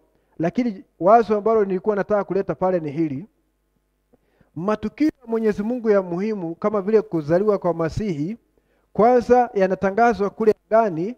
Kabla ya hilo jambo kufanyika hapa duniani, kwanza linaonyeshwa na ishara ya kule angani, hivi kwamba wakati litakuja kutukia, jambo hili ambalo limetukia litashuhudia ile ishara ambayo ilikuwa imetokea pale awali, nayo ile ishara tayari imeshuhudia hili jambo ambalo limetendeka. Hiyo ni kanuni ya Mwenyezi Mungu. Hebu tusome hapo chini kidogo kwa ajili ya siku ya leo. Hiyo ni aya 64. Ndugu yetu amekuwekea pale ili uweze kuona utaratibu wa Mungu wa kufanya kazi. Anafanya kazi kwa njia moja. Ndio sababu unasikia nabii akisema God works in continuity. Kile ambacho alifanya atafanya jambo kama hilo kwa sababu hana kivuli cha kugeuka. Nabii anasema, but did you notice, je, unatazama hapa, before the seven seals was revealed, kabla ile mihuri 7 kufunuliwa, before the great mysterious light showed forth, kabla ile nuru kuonekana pale, before the great mysterious light showed forth in the heavens up there at Tucson, Flagstaff, where we are, Brother Fred, the two men was with me that morning. Nabii anasema hivi, kabla ya mihuri 7 kufunuliwa hapa, wakati alianza kupata ule ufunuo katika chumba chake, na kila wakati akipata ufunuo muhuri mmoja, anaenda jioni katika maskani na analeta ule ujumbe. Kabla ya kufanya jambo hilo, mihuri hiyo 7 alishuhudia kimbele. Alishuhudia mihuri hiyo 7 kimbele wakati alileta ile ishara ya wingu kule angani. Hata kabla ya mihuri 7 kufunuliwa, akaonesha hiyo ishara kimbele. Na baada ya kuonesha hiyo ishara kimbele, sasa kutoka hapo baadaye mihuri 7 ikafunuliwa. Wakati mihuri 7 inafunuliwa, inashuhudia ile ishara ambayo ilikuwa imetokea ya wingu, kusema hii ndiyo ile. Na ile nayo inashuhudia ya kwamba hiki ndicho ambacho kilikuwa kinakuja katika uso wa dunia. Hiyo ni desturi ya Mwenyezi Mungu, ya kwamba yale mambo yake muhimu kabla ya kuyaonesha hapa duniani, anayatangaza kule mbinguni. Nitasema jambo lingine tunapoendelea. Sasa jambo ni hili, nataka uone jambo hili, kwa sababu tulisoma pale katika kitabu cha Hesabu na tukaona vile wana wa Israeli walikuwa wanaongozwa na wingu. Yehova agano la kale ni Yesu agano jipya, na agano la kale ni kivuli cha agano jipya, na Mungu hana kivuli cha kubadilika. Lazima tupate wazo ya kwamba vile wana wa Israeli waliongozwa katika kutoka kwa kwanza, Mungu anatuongoza hivyo kama kanisa lake katika kutoka kwa 3, kwa sababu ni yeye jana, leo na hata milele. Na Mungu yule wa agano la kale ndiye amerudi siku ya leo. Nitaonesha hilo jambo katika ujumbe mwingine, ya kwamba Mungu huyu ni yule Mungu wa Kiebrania. Nitakuonesha vile nabii amesema mahali katika ujumbe, Mungu akitusaidia. Nadhani tunaona jambo hilo. Lazima tujue wingu hili halikai tu angani, kwa sababu wengi sana wanataka waseme wingu lilionekana kule angani na likapigwa picha na tuko na hizo picha kwenye kuta zetu, na hilo jambo limalizikie pale. Wasione ya kwamba hili jambo lina mwendeleo. Lazima uangalie kivuli uweze kuona ni nini unatarajia. Lazima uangalie kivuli pale, ndio makusudi uweze kujua unatarajia kitu gani. Kwa sababu Maandiko yanatuambia yale mambo tunasoma pale katika agano la kale yaliandikwa yawe mfano kwetu, ili sisi ambao tunaishi mwisho wa dahari tuweze kupata faraja kupitia Maandiko. Nadhani tunaona jambo hilo. Nataka uone ya kwamba wingu hili linaendelea kufanya kazi, halijakwama, ila waaminio wengi wa ujumbe wamekwama. Na hiyo ndio sababu kuna waaminio wengi sana wa ujumbe hawana haja na ufunuo wa siri za Mungu, wa ngurumo 7, wa muhuri wa 7 hawana haja na jambo hilo. Na wale wanasema imefunuliwa, wengi ni wale ambao wanafundisha upotovu. Wanaleta mambo ya mjumbe wa 8, wanaleta mambo ya kuoa wake wengi, na wanasema hiyo ndiyo siri ya Mungu, upotovu. Lakini kuna ufunuo halisi ambao unamjia Bi-Arusi. Uzuri ni kwamba Mungu anajua Bi-Arusi ni nani. Kwa sababu Maandiko yanasema katika Timotheo, msingi ni imara, Mungu anajua walio wake. Na hakuna kondoo hata moja atapotea, wote watakuwa katika unyakuzi. Hakuna kondoo atapotea. Ati kwa sababu kuna walimu wa uongo katika ulimwengu wa ujumbe. Hawatadanganya mteule hata mmoja, watadanganya aina yao. Nadhani tunaona jambo hilo. Kwa sababu hili wingu ni yule malaika wa Bwana na liko na mwendeleo, ningetaka tusome hapa katika kitabu cha Kutoka 23 ili uweze kuona vile Israeli walikuwa wanaongozwa na hili wingu, ndivyo Bi-Arusi anaongozwa siku ya leo. Kile kilikuwa ni kivuli cha mambo tulio nayo. Kule Kutoka kwa kwanza kulikuwa ni kivuli cha Kutoka kwa 3. Walikuwa na wingu kama sisi. Walikuwa na nabii wa kutoka kama sisi, Exodus prophet, na nabii alikuwa na ishara 2 kama Musa. Nadhani tunaona jambo hilo. Alienda kule mlimani akapatiwa amri za Mungu, Moses, na huyu naye alienda kule mlimani Tucson akapatiwa ufunuo wa neno la Mungu, mihuri 7. Nadhani tunaona jambo hilo. Ilikuwa ni kivuli cha mambo tulio nao siku ya leo.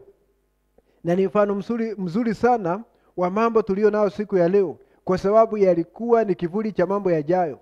Na mara nyingi huwa ninakuambia hivi, watakatifu hao katika Agano la Kale walikuwa wanajua ni watu wa Mungu.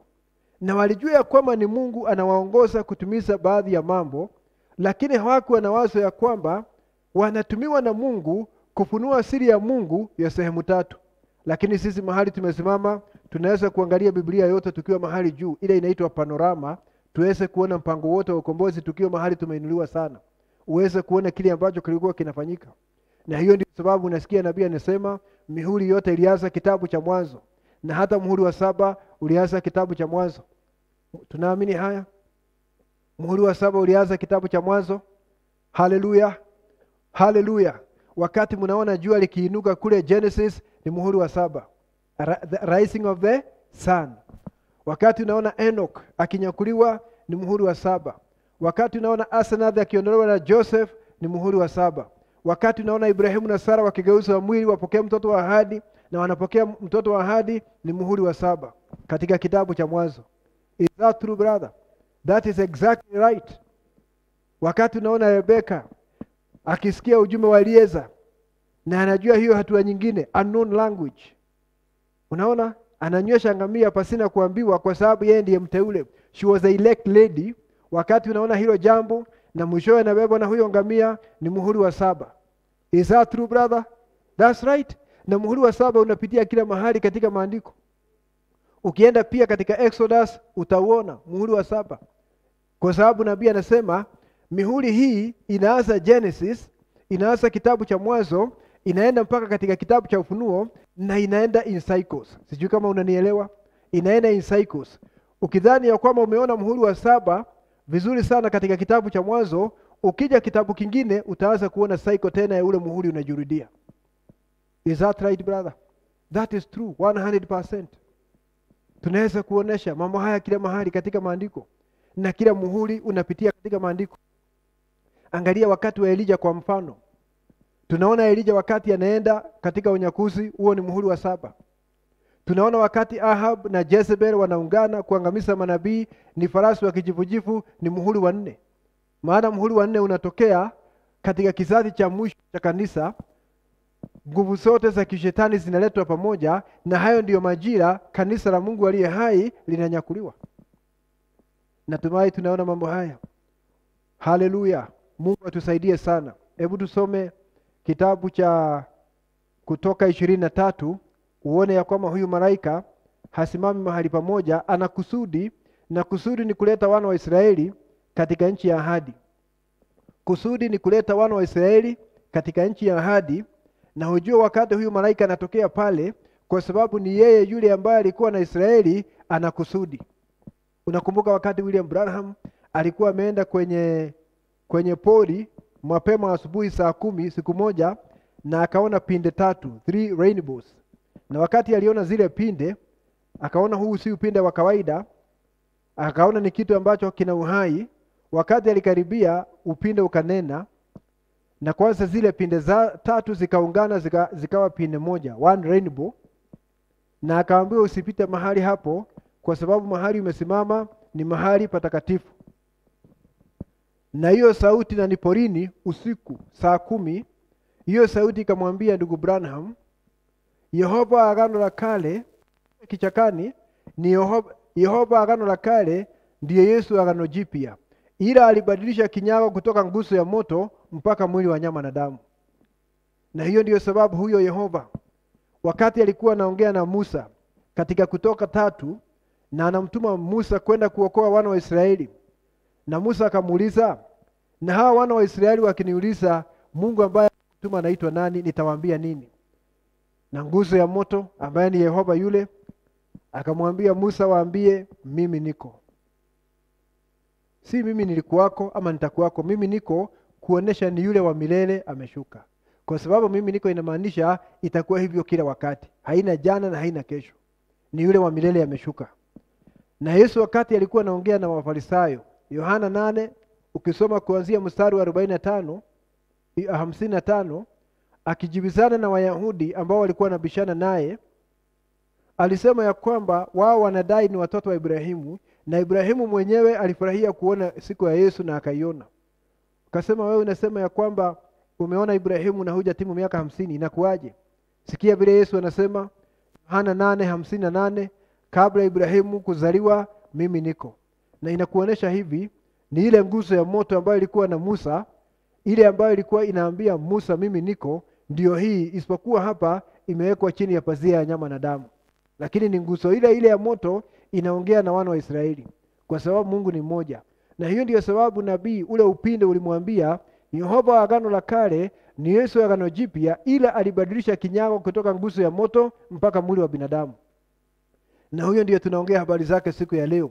Na yeye ndiye hili wingu, na hasimami mahali pamoja, na yeye ndiye malaika wa Bwana, na kuna mahali anaelekeza Bi-Arusi, kwa sababu ana kusudi, na kusudi lake ni kuleta ukombozi mkamilifu.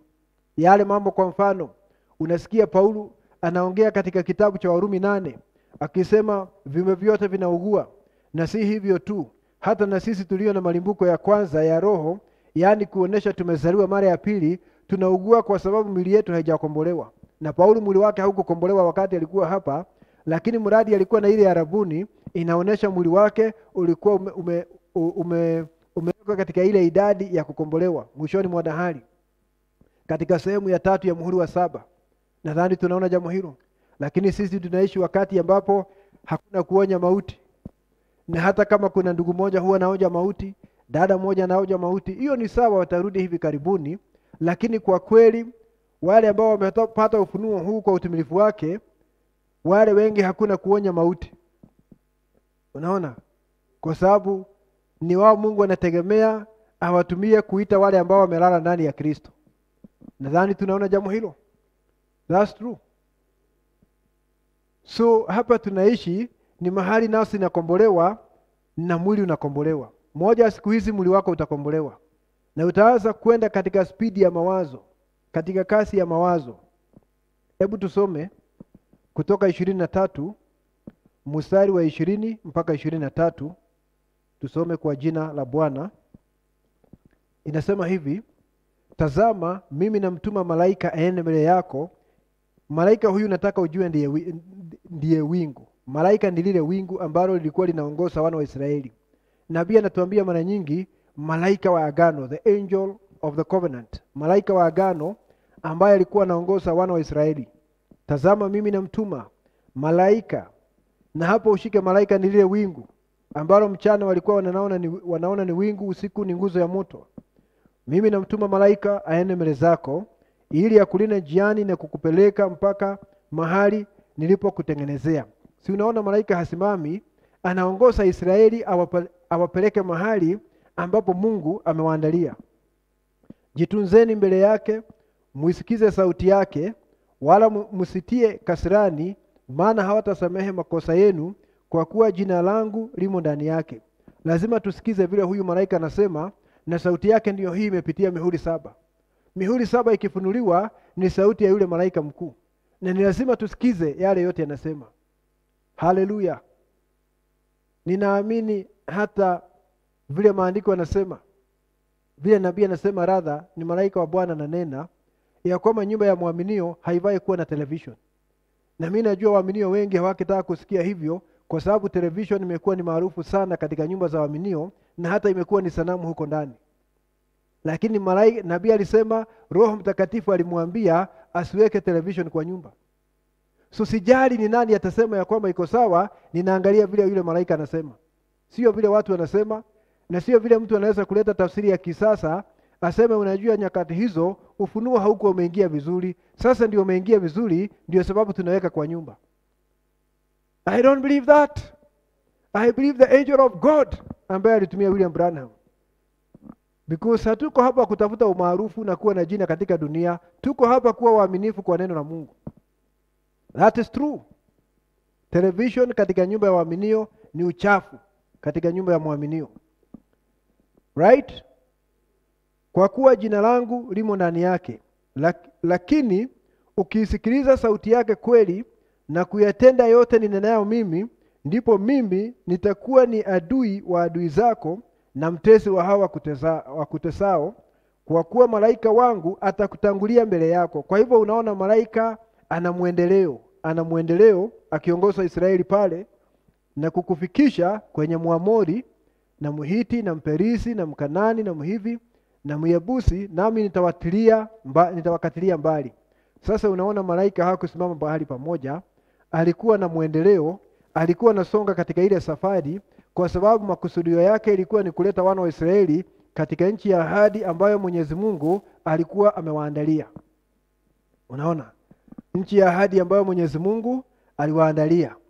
Na kwa sababu malaika wa Bwana ndiye hili wingu, lazima ujue ya kwamba kuna mwendeleo. Hakai tu kwenye hii picha hapa ama kule angani mahali alionekana Arizona, yeye anaendelea kwa sababu kuna mahali anamuongoza Bi-Arusi. Lazima ujue anaendelea. Na saili anaendelea, ujue kuna maandiko anaenda akitimiza. Hebu nikupatie mifano kama miwili hapa wakati tunapoendelea. Nimekupatia mfano mmoja ndio huo. Malaika huyu alikuwa anaongoza Israeli, akisimama mahali Israeli wanasimama. Akianza safari, wanaanza hiyo safari, kwa sababu makusudi ilikuwa ni kuwaleta katika nchi ya ahadi. Hakusimama mahali pamoja tu, aliwaongoza mpaka nchi ya ahadi. Na ndiye huyo pia wakati wameshaingia katika nchi ya ahadi, wamevuka Yordani na kuingia katika nchi ya ahadi, siku moja Yoshua akiwa kule Jericho, akainua macho hivi, akamuona mtu ambaye alikuwa amechukua upanga.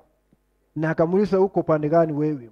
Na yule akasema mimi ni kiongozi wa majeshi ya Bwana, kwa sababu malaika huyu ambaye Joshua alimuona kule, angali alikuwa ni lile wingu, ile limechukua mwili ambao unaweza kuonekana. Maana tunajua nabii ametuambia Mungu anaweza kubadilisha kinyago, yani sura yake ya nje anavyoonekana. Kile hawezi kubadilisha ni desturi yake. Yeye ni jana, leo na hata milele. Lakini siku moja anaweza kumuona kama mtu, siku nyingine kama wingu, siku nyingine kama hua, siku nyingine kama utukufu wa Shekina. Ni kinyago anabadilisha, lakini hawezi kubadilisha asili yake. That is true. Right? Now, hebu nikupatie mfano mwingine tunapoendelea uone wingu halisimami. Wakati Elohim alikuja kwa Ibrahimu na Sara katika Mwanzo 18, kwa sababu mnajua ni huyu malaika wa Bwana, bado tunaongea habari zake. Maana Mungu ni moja, sio wawili. Wakati alishuka kwa Ibrahimu na Sara kwa dakika chache pale, wakati Ibrahimu alitengeneza chakula wakiwa na Sara, wakati huo aliposhuka alichukua mwili wa udongo kwa dakika chache. Maana wiki jana na wiki juzi nilikuambia mwana wa Adamu anafunuliwa mara 3 katika Biblia. Mara ya kwanza alifunuliwa katika udongo ambao alitengeneza kwa dakika chache katika wakati wa Ibrahimu, wakati alikuja na malaika wawili ambao hatimaye walishuka kwenda Sodoma. Alitengeneza udongo. He was in a created man. Hiyo ni mara ya kwanza. Mara ya pili mwana wa Adamu kuonekana, alionekana katika mwili ambao ulizaliwa na bikira. Yesu Kristo ulizaliwa na bikira pale.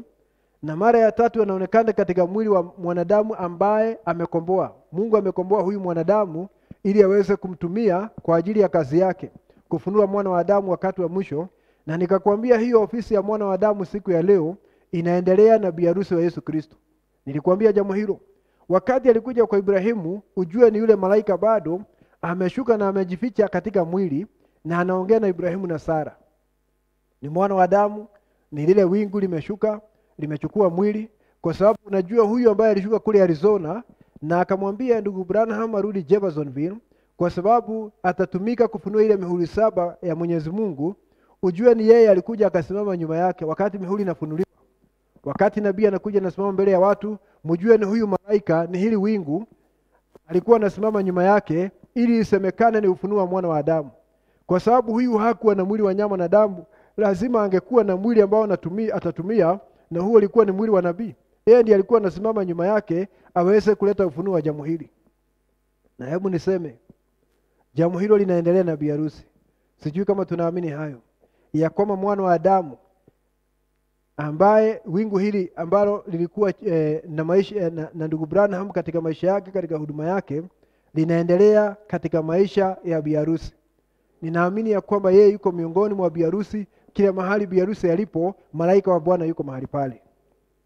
Wakati alimtokea Ibrahimu katika Mwanzo 18, kuna mambo kadhaa alifanya pale. Tunajua jambo moja ambalo alifanya ilikuwa ni upambanuzi wa moyo, kwa sababu aliweza kupambanua moyo wa Sara, Sara akicheka kimoyomoyo. Na Sara pale anasimamia kanisa. Unaona? Na huyo ni Mungu akija wakati wa mwisho na kupambanua mioyo ya kanisa. Akapambanua moyo wa Sara na kisha akaanza kusema atarejea. I'll write this straight again. Nitarejea. Unaona? Na Sara atapata mtoto. Na saa hiyo Sara hakuwa hata na imani. Hakuwa na imani, alikuwa na shuku. Anasikia Ibrahimu wakiongea na Elohim yale mambo ya kwamba atapata mtoto, na alikuwa anacheka kimoyomoyo kwa sababu hakuwa naamini inawezekana. Alikuwa anacheka kwa sababu ya kushuku.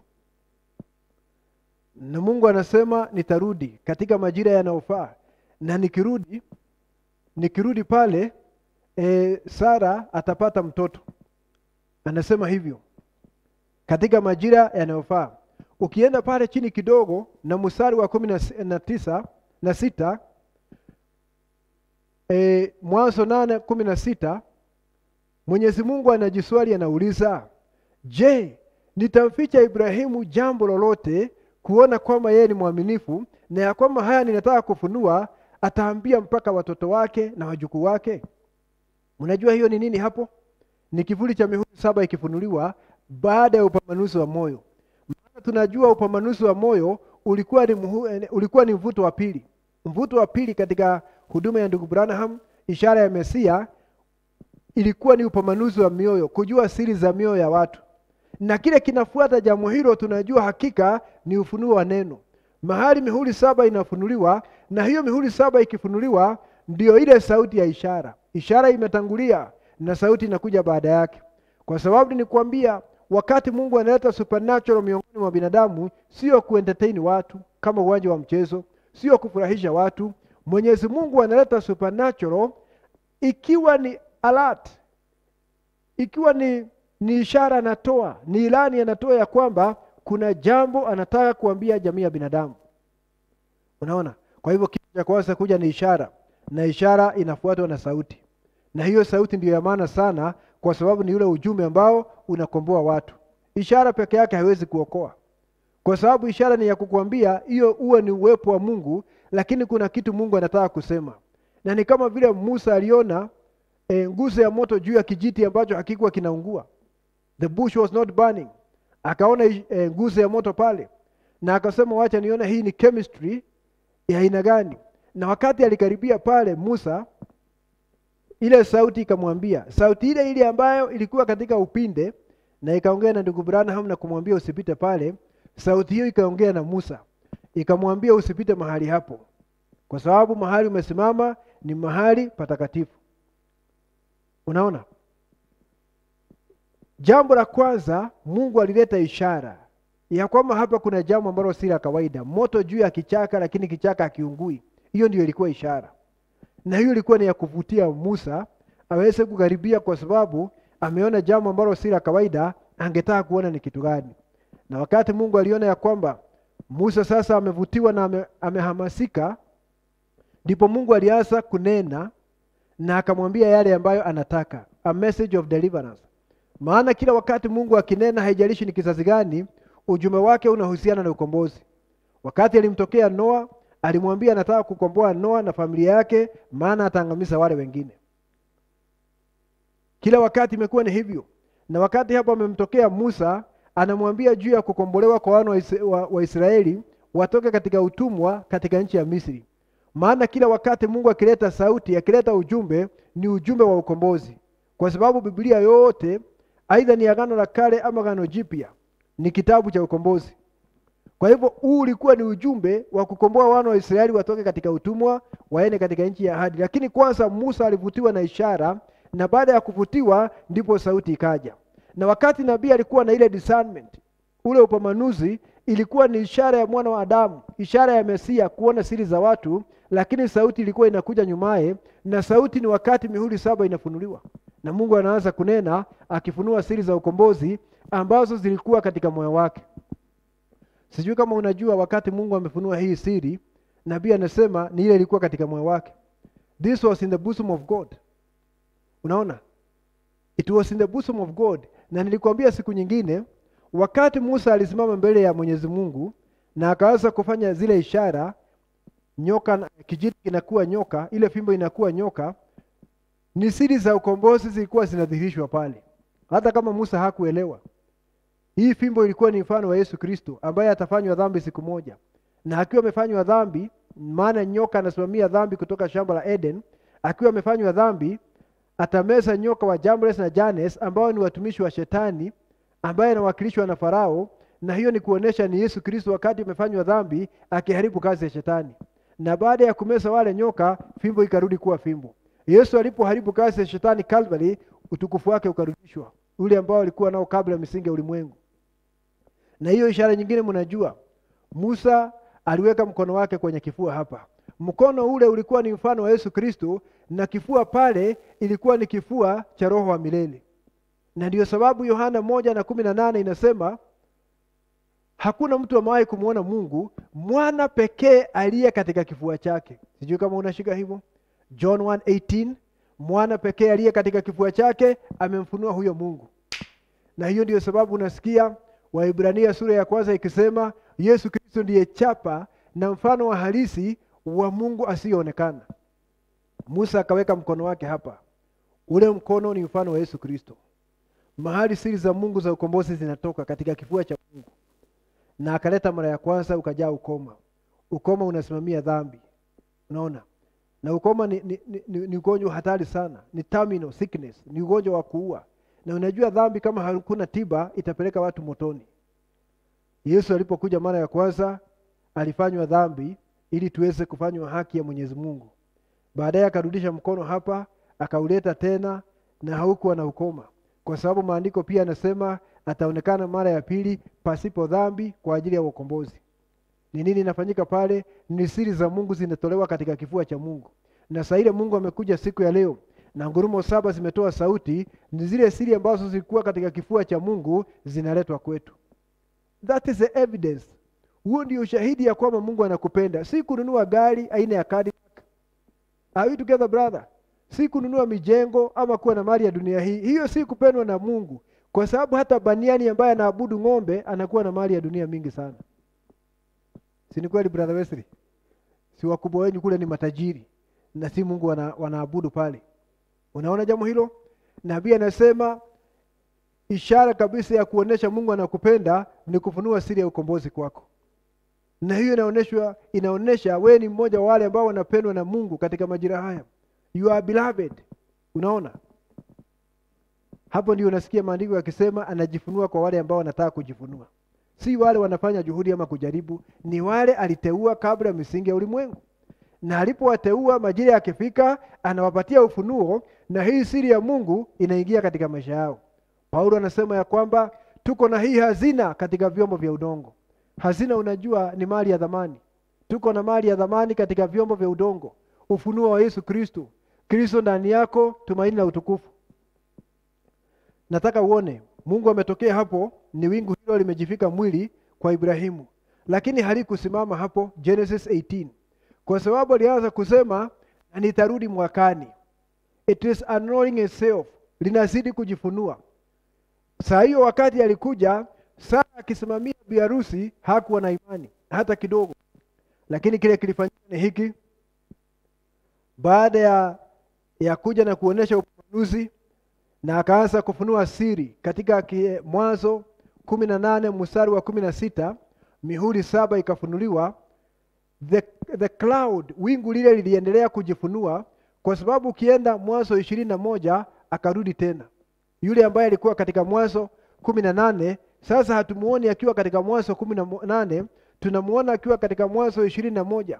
Na ukisoma mstari wa kwanza na wa pili, Biblia inasema na Mungu akamtembelea Sara kama vile aliahidi, na Sara akachukua mimba. Na hiyo ni kumaanisha kwamba Sara hapa anasimamia kanisa la kweli, Bi-Arusi, na kuchukua mimba ni kusema ni uhai ukiingia katika mwili wa kanisa. Ule uhai ambao ulikuwa pale katika, ulinena pale katika kitabu cha katika sura ya 18, uhai huo ukiwa katika Elohim, uhai huo sasa unaingia katika mwili wa kanisa. Isipokuwa Sara pale alikuwa ni kivuli tu cha mambo tulio nayo, maana wale hawakuwa na urithi halisi. Urithi ungepatikana tu wakati Yesu Kristo alikufa katika Agano Jipya.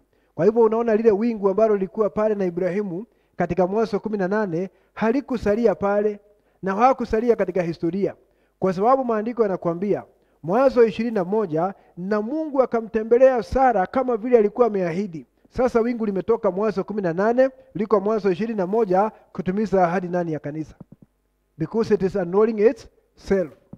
Na mwishowe Sara akapatikana ana mimba, na mwishowe akajifungua akapata ule mtoto wa ahadi. Ni lile wingu likiendelea. Unaona, kwa sababu Mungu akianza kazi anaendelea na hiyo kazi mpaka anamaliza. Angalia jambo lingine, kwa mfano wakati Ruth aliingia katika shamba la Boaz, na mnajua Boaz ni Kristo, na Ruth anasimamia Bi-Arusi, na Ruth aliambiwa asiingie katika shamba lingine lolote.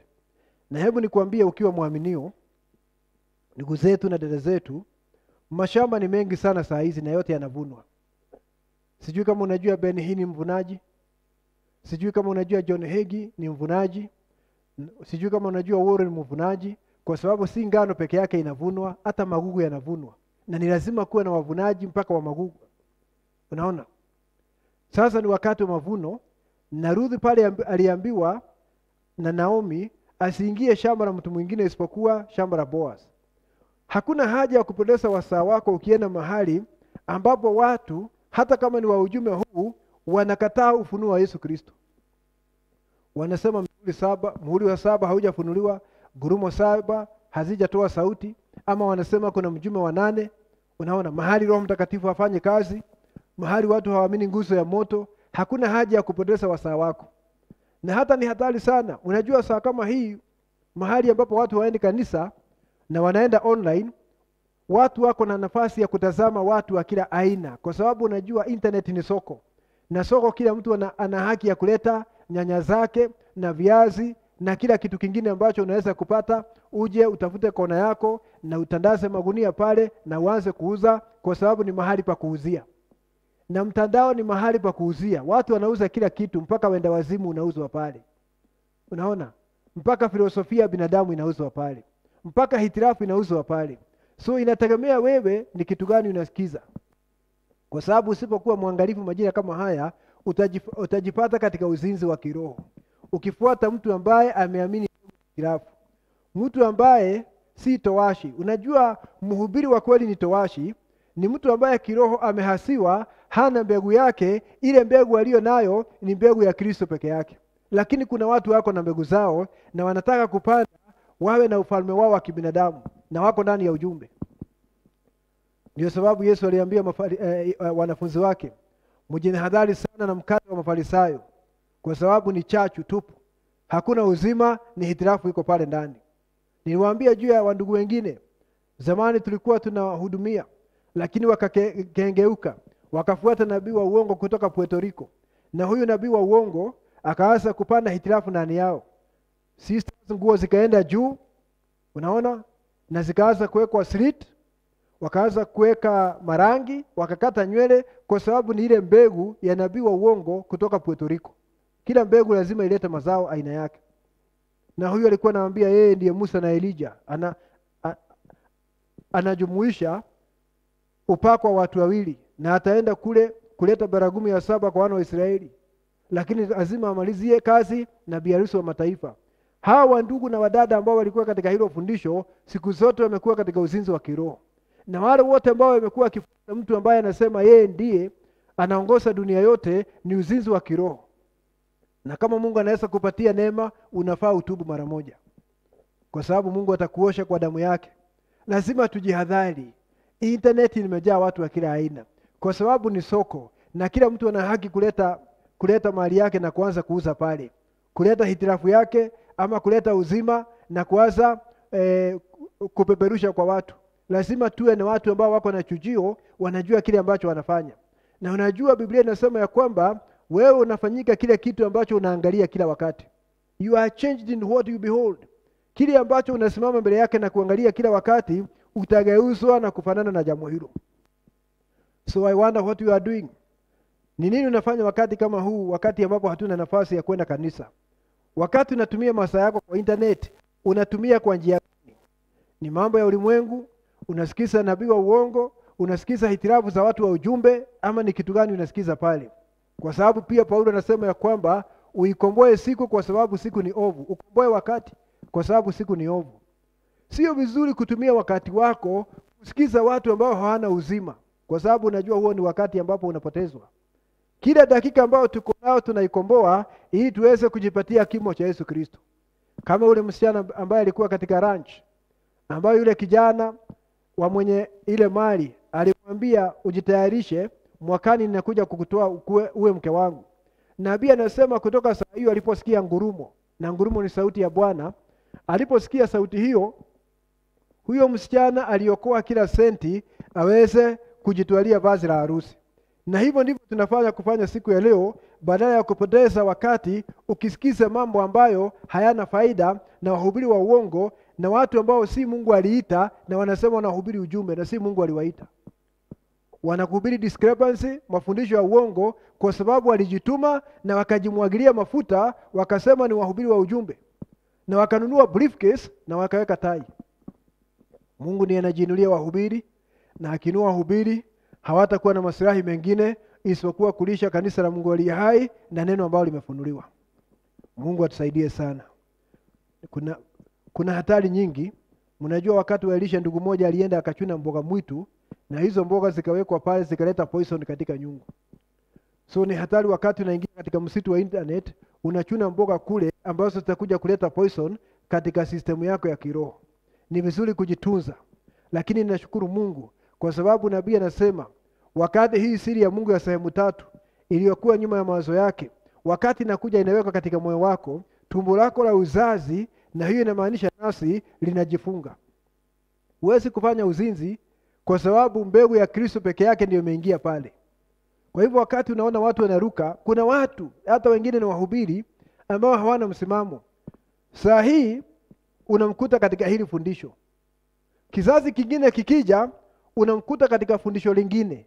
Kingine kikija ameongoza kanisa lake katika fundisho lingine kando na lile la kwanza. Alafu kanisa linakuwa nini? Kahaba wa kiroho. Kwa sababu linaongozwa kwa kila mwanaume, na kila mwanaume hapo ana mbegu ya kuweka ndani. Kanisa linakuwa kahaba wa kiroho. Lazima tujue ni kitu gani tunafuata. Mahali hakuna mbegu nyingine itaingia isipokuwa mbegu ya Kristo peke yake. Is that true, brother? That's right. Now, sasa tuje kwa hili wingu, kwa sababu nimekuonesha mifano miwili, Israeli wakiongozwa na malaika wa Bwana mpaka wakaenda Canaan, na nimekuonesha Ibrahimu na Sara, Bwana akizidi kujifunua mpaka akafika Mwanzo 21 na Sara akapata mtoto wa ahadi kulingana na vile Mungu alikuwa amesema. Wakati jambo hili lilitokea mwaka 63, 1963, likatokea kule Arizona, na tumeongea hayo mambo, ni kwa nini Arizona, kwa nini magharibi mwa Marekani. Haikutokea tu Marekani, ilitokea magharibi mwa Marekani kwa sababu ni ujumbe wa jioni. Nataka niseme jambo moja, na hapa usikize kwa makini. Jambo hili ambalo unaona hapa, hili wingu, huu ndio ujumbe wa wakati katika hali ya mfano. This is the entire message of the hour in symbol form. Hata kabla ya kuleta vitabu vya ujumbe na kuleta kitabu cha mihuri 7 na vile vitabu vingine, nataka ujue ya kwamba huu ndio ujumbe wote wa wakati, lakini katika hali ya mfano. The entire message of the hour in symbol form. Tushike jambo hilo. Jumbe ambazo zilikuja baadaye, nabii akaja na jumbe, zilikuwa ni za kufunua jambo hilo. It was the unveiling of this thing here. Lakini huu ndio ujumbe katika hali ya mfano. Lakini baadaye nabii akaleta jumbe kwa sababu ya kufunua jambo hili. Hebu nikuoneshe mifano kadhaa uweze kuelewa ya kwamba huu ndio ujumbe wa wakati katika hali ya mfano. Ujumbe wote ndio huu katika hali ya mfano. Kwa sababu baada ya hili wingu kutokea, angalia zile jumbe nabii amekuja nazo. Baada ya hili wingu kutokea, angalia zile jumbe nabii amekuja nazo. Kwanza alisema Kristo ndio siri ya Mungu iliyofunuliwa. Angalia hili jambo. Pale awali nabii alikuwa anasema ni malaika 7, lakini hakuwa ameona ni sura ya Kristo. Baadaye akaambiwa weka kwa right angle uone ni sura ya Kristo. Kwa hivyo unaweza kuona right away Kristo ndio siri ya Mungu iliyofunuliwa. Na hiyo ni kusema Mungu ni siri, na isipokuwa ajifunue kwa njia ya Kristo huwezi kumjua. Kristo ndio siri ya Mungu iliyofunuliwa. Nabii akahubiri ujumbe wakati wa kuungana na ishara ya kuungana, uniting time and sign. Angalia hilo jambo hapa. Hiyo ndiyo ishara ya kuungana. Kwa sababu unaona hapa ni kichwa, ikimaanisha mwili ni kanisa. Hiki ni kichwa, ni bwana harusi, kanisa liko hapa duniani. Wanakuja kuungana. Kwa hivyo hii ni ishara ya kuungana na wakati wa kuungana. Angalia ujumbe mwingine unaitwa Mungu anajifunua, the unveiling of God, na kuna mwingine ambao unafanana na huo unaitwa the mighty God unveil. Mungu mkuu aliyefunuliwa mbele zetu. Angalia ndio huyu, unveiling of God. Mungu mkuu aliyefunuliwa mbele zetu. Nabii akahubiri ujumbe, Melkizedeki ni nani?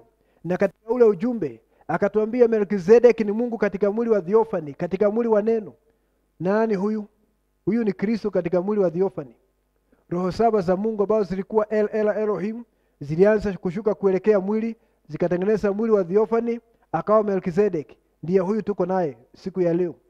Huu ndio ujumbe wote katika hali ya mfano, na baadaye wakati nabii analeta jumbe zinakuja kufunua jambo hili moja unaona hapa. Hii ndio siri ya Mungu katika hali ya mfano, lakini nabii analeta jumbe baadaye kwa sababu ya kufanya nini? Kufunua hili jambo. Analeta ujumbe makao yajayo ya bwana harusi na Bi-Arusi, the future home of the heavenly bridegroom and the earthly bride.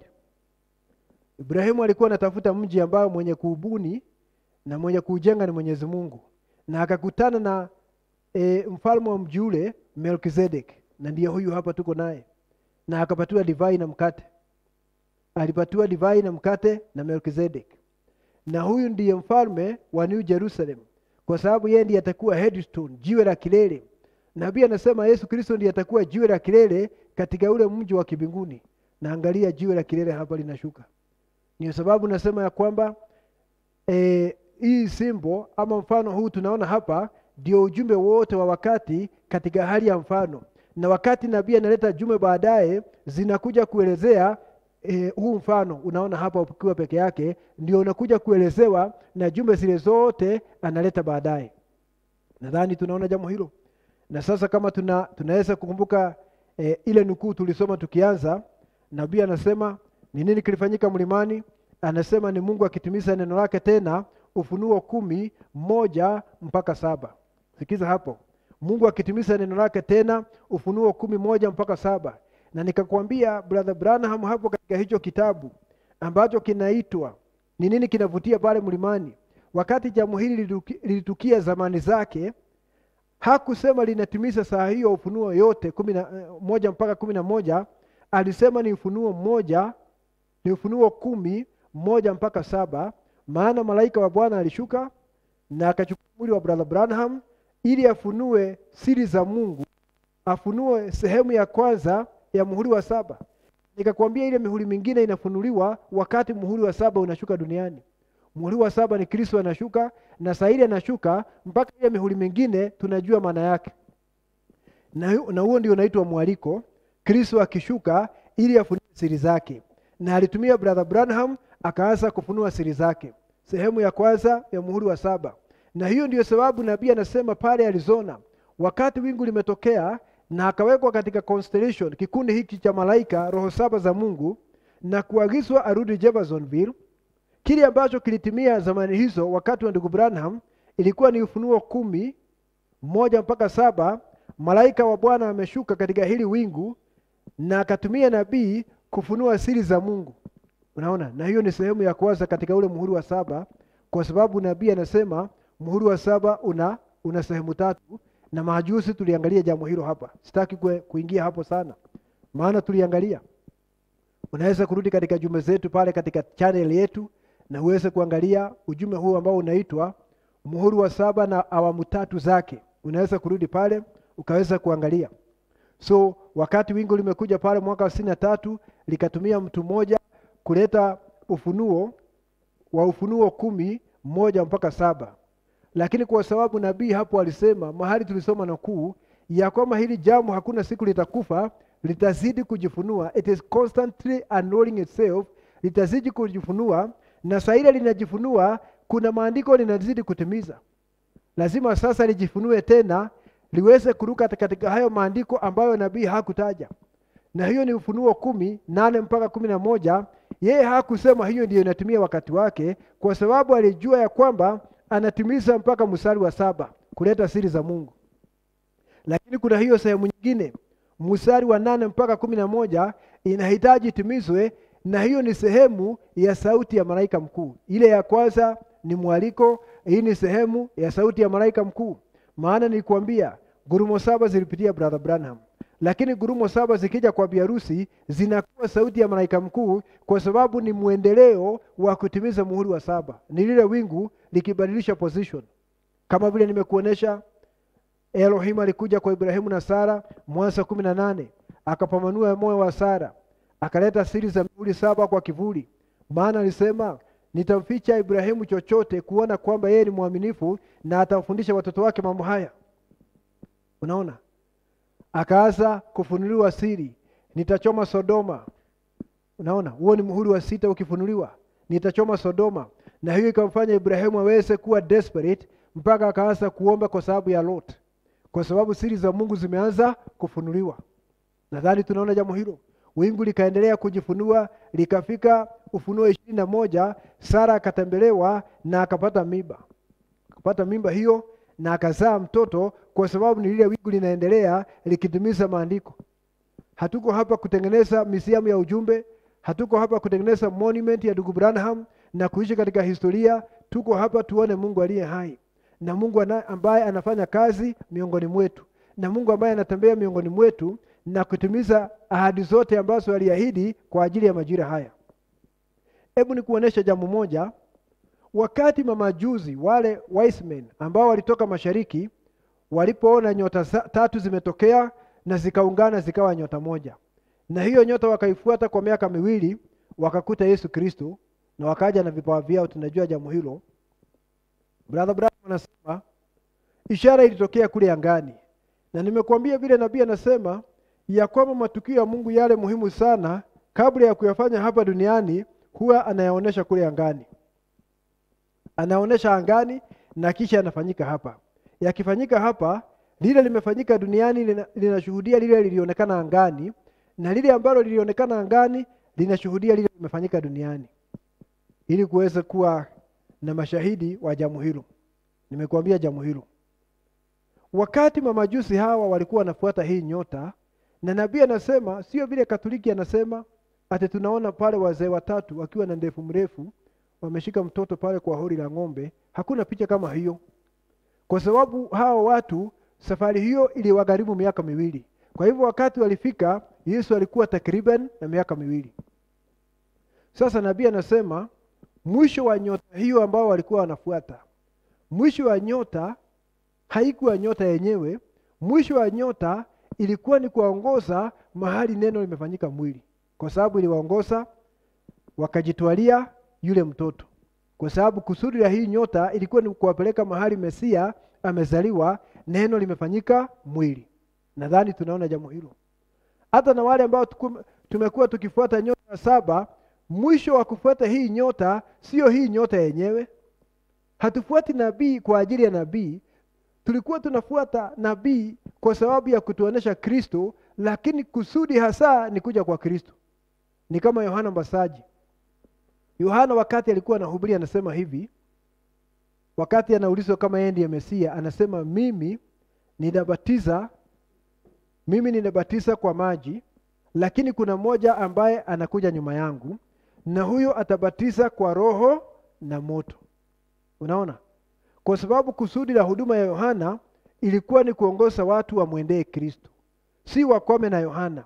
Na kuna wengine walikwama na Yohana, na miaka ikaenda mpaka Paulo akawakuta katika Matendo 19, akawauliza kama walipokea Roho, wakamwambia hata hatujasikia kuna Roho, na mnaamini kitu gani? Ubatizo wa Yohana. Kwa sababu hawakuona ujumbe ukiendelea, walikwama na nabii.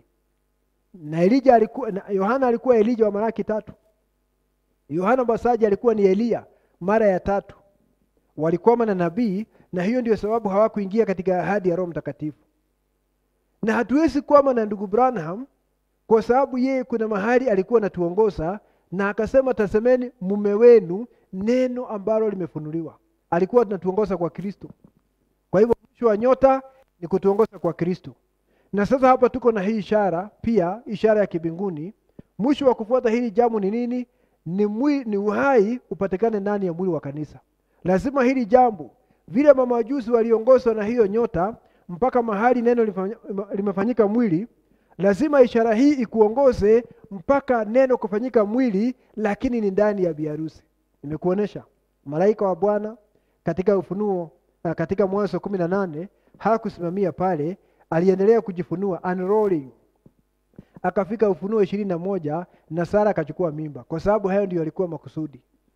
Na hapa hili jambo ambalo tuko nalo linaendelea kujieleza na kujifunua. Mwisho wake ni Bi-Arusi ambaye atakuwa amejaa Roho Mtakatifu na uzima wa Yesu Kristo, kwa sababu huyu ndiye anazidi kufunua siri kwetu na kumimina uzima wake ndani yetu. Na hiyo ndio sababu nabii anasema right now kile kinaendelea ni kwamba Kristo huyu ambaye amejifunua ananong'oneza siri zake kwa Bi-Arusi, na anasema ni Bi-Arusi peke yake, sio hawa wanawake wengine wa madhehebu. Not this platter, si hawa madhehebu wanawake wengine. It is only the beloved bride. Ni Bi-Arusi wake mpendwa peke yake. Hicho kinaendelea siku ya leo. Na mwishowe utimilifu wa Roho Mtakatifu utapatikana katika huyu Bi-Arusi. Na hiyo ndio sababu ukisoma mihuri, kuna mahali maandiko yanasema usiguse divai na mafuta. Unaona? Usiguse divai na mafuta. Divai mnajua ni uchangamfu wa ufunuo. Mafuta ni Roho Mtakatifu. Hao ndio wataepuka peke yao katika majira haya. Hawaingii katika dhiki kuu. Plagues zikija hapa duniani hazitawaangamiza, kwa sababu kuna onyo, usiguse divai na mafuta. Na unaona wakati Israeli walikuwa wanataka ishara, ukisoma mahali maandiko wanasema ya kwamba bikira atachukua mimba na mzae mwana, na hiyo itakuwa ni ishara kuu. Na hiyo ndio sababu nabii alihubiri jumbe zinaitwa super sign, ya kwamba ishara kuu duniani ni wakati neno lifanyika mwili wa Yesu Kristo. Angalia hapa, wakati nabii alihubiri ujumbe, je, mabwana huu ndio wakati? Ni kwa sababu aliona ishara hii. Akahubiri ujumbe, sasa is the time. Mabwana huu ndio wakati. Hii ndio ishara ya mwisho. Hebu nikwambie ishara ya mwisho kabisa. Ishara ya mwisho kabisa sio hili jambo likiwa kule angani. Are you with me brother? Ishara ya mwisho kabisa sio wingu hili likiwa kule angani, ama kwa picha hapa nilikiwa ndani ya mwili wa Bi-Arusi. That is a super sign. Ishara kuu ni hili jambo likiwa ndani ya Bi-Arusi. That is a sign. Angalia hapa. Elohim wakati amekuja kwa Ibrahimu na Sara, alikuja kuleta ahadi ili waweze kupata mtoto.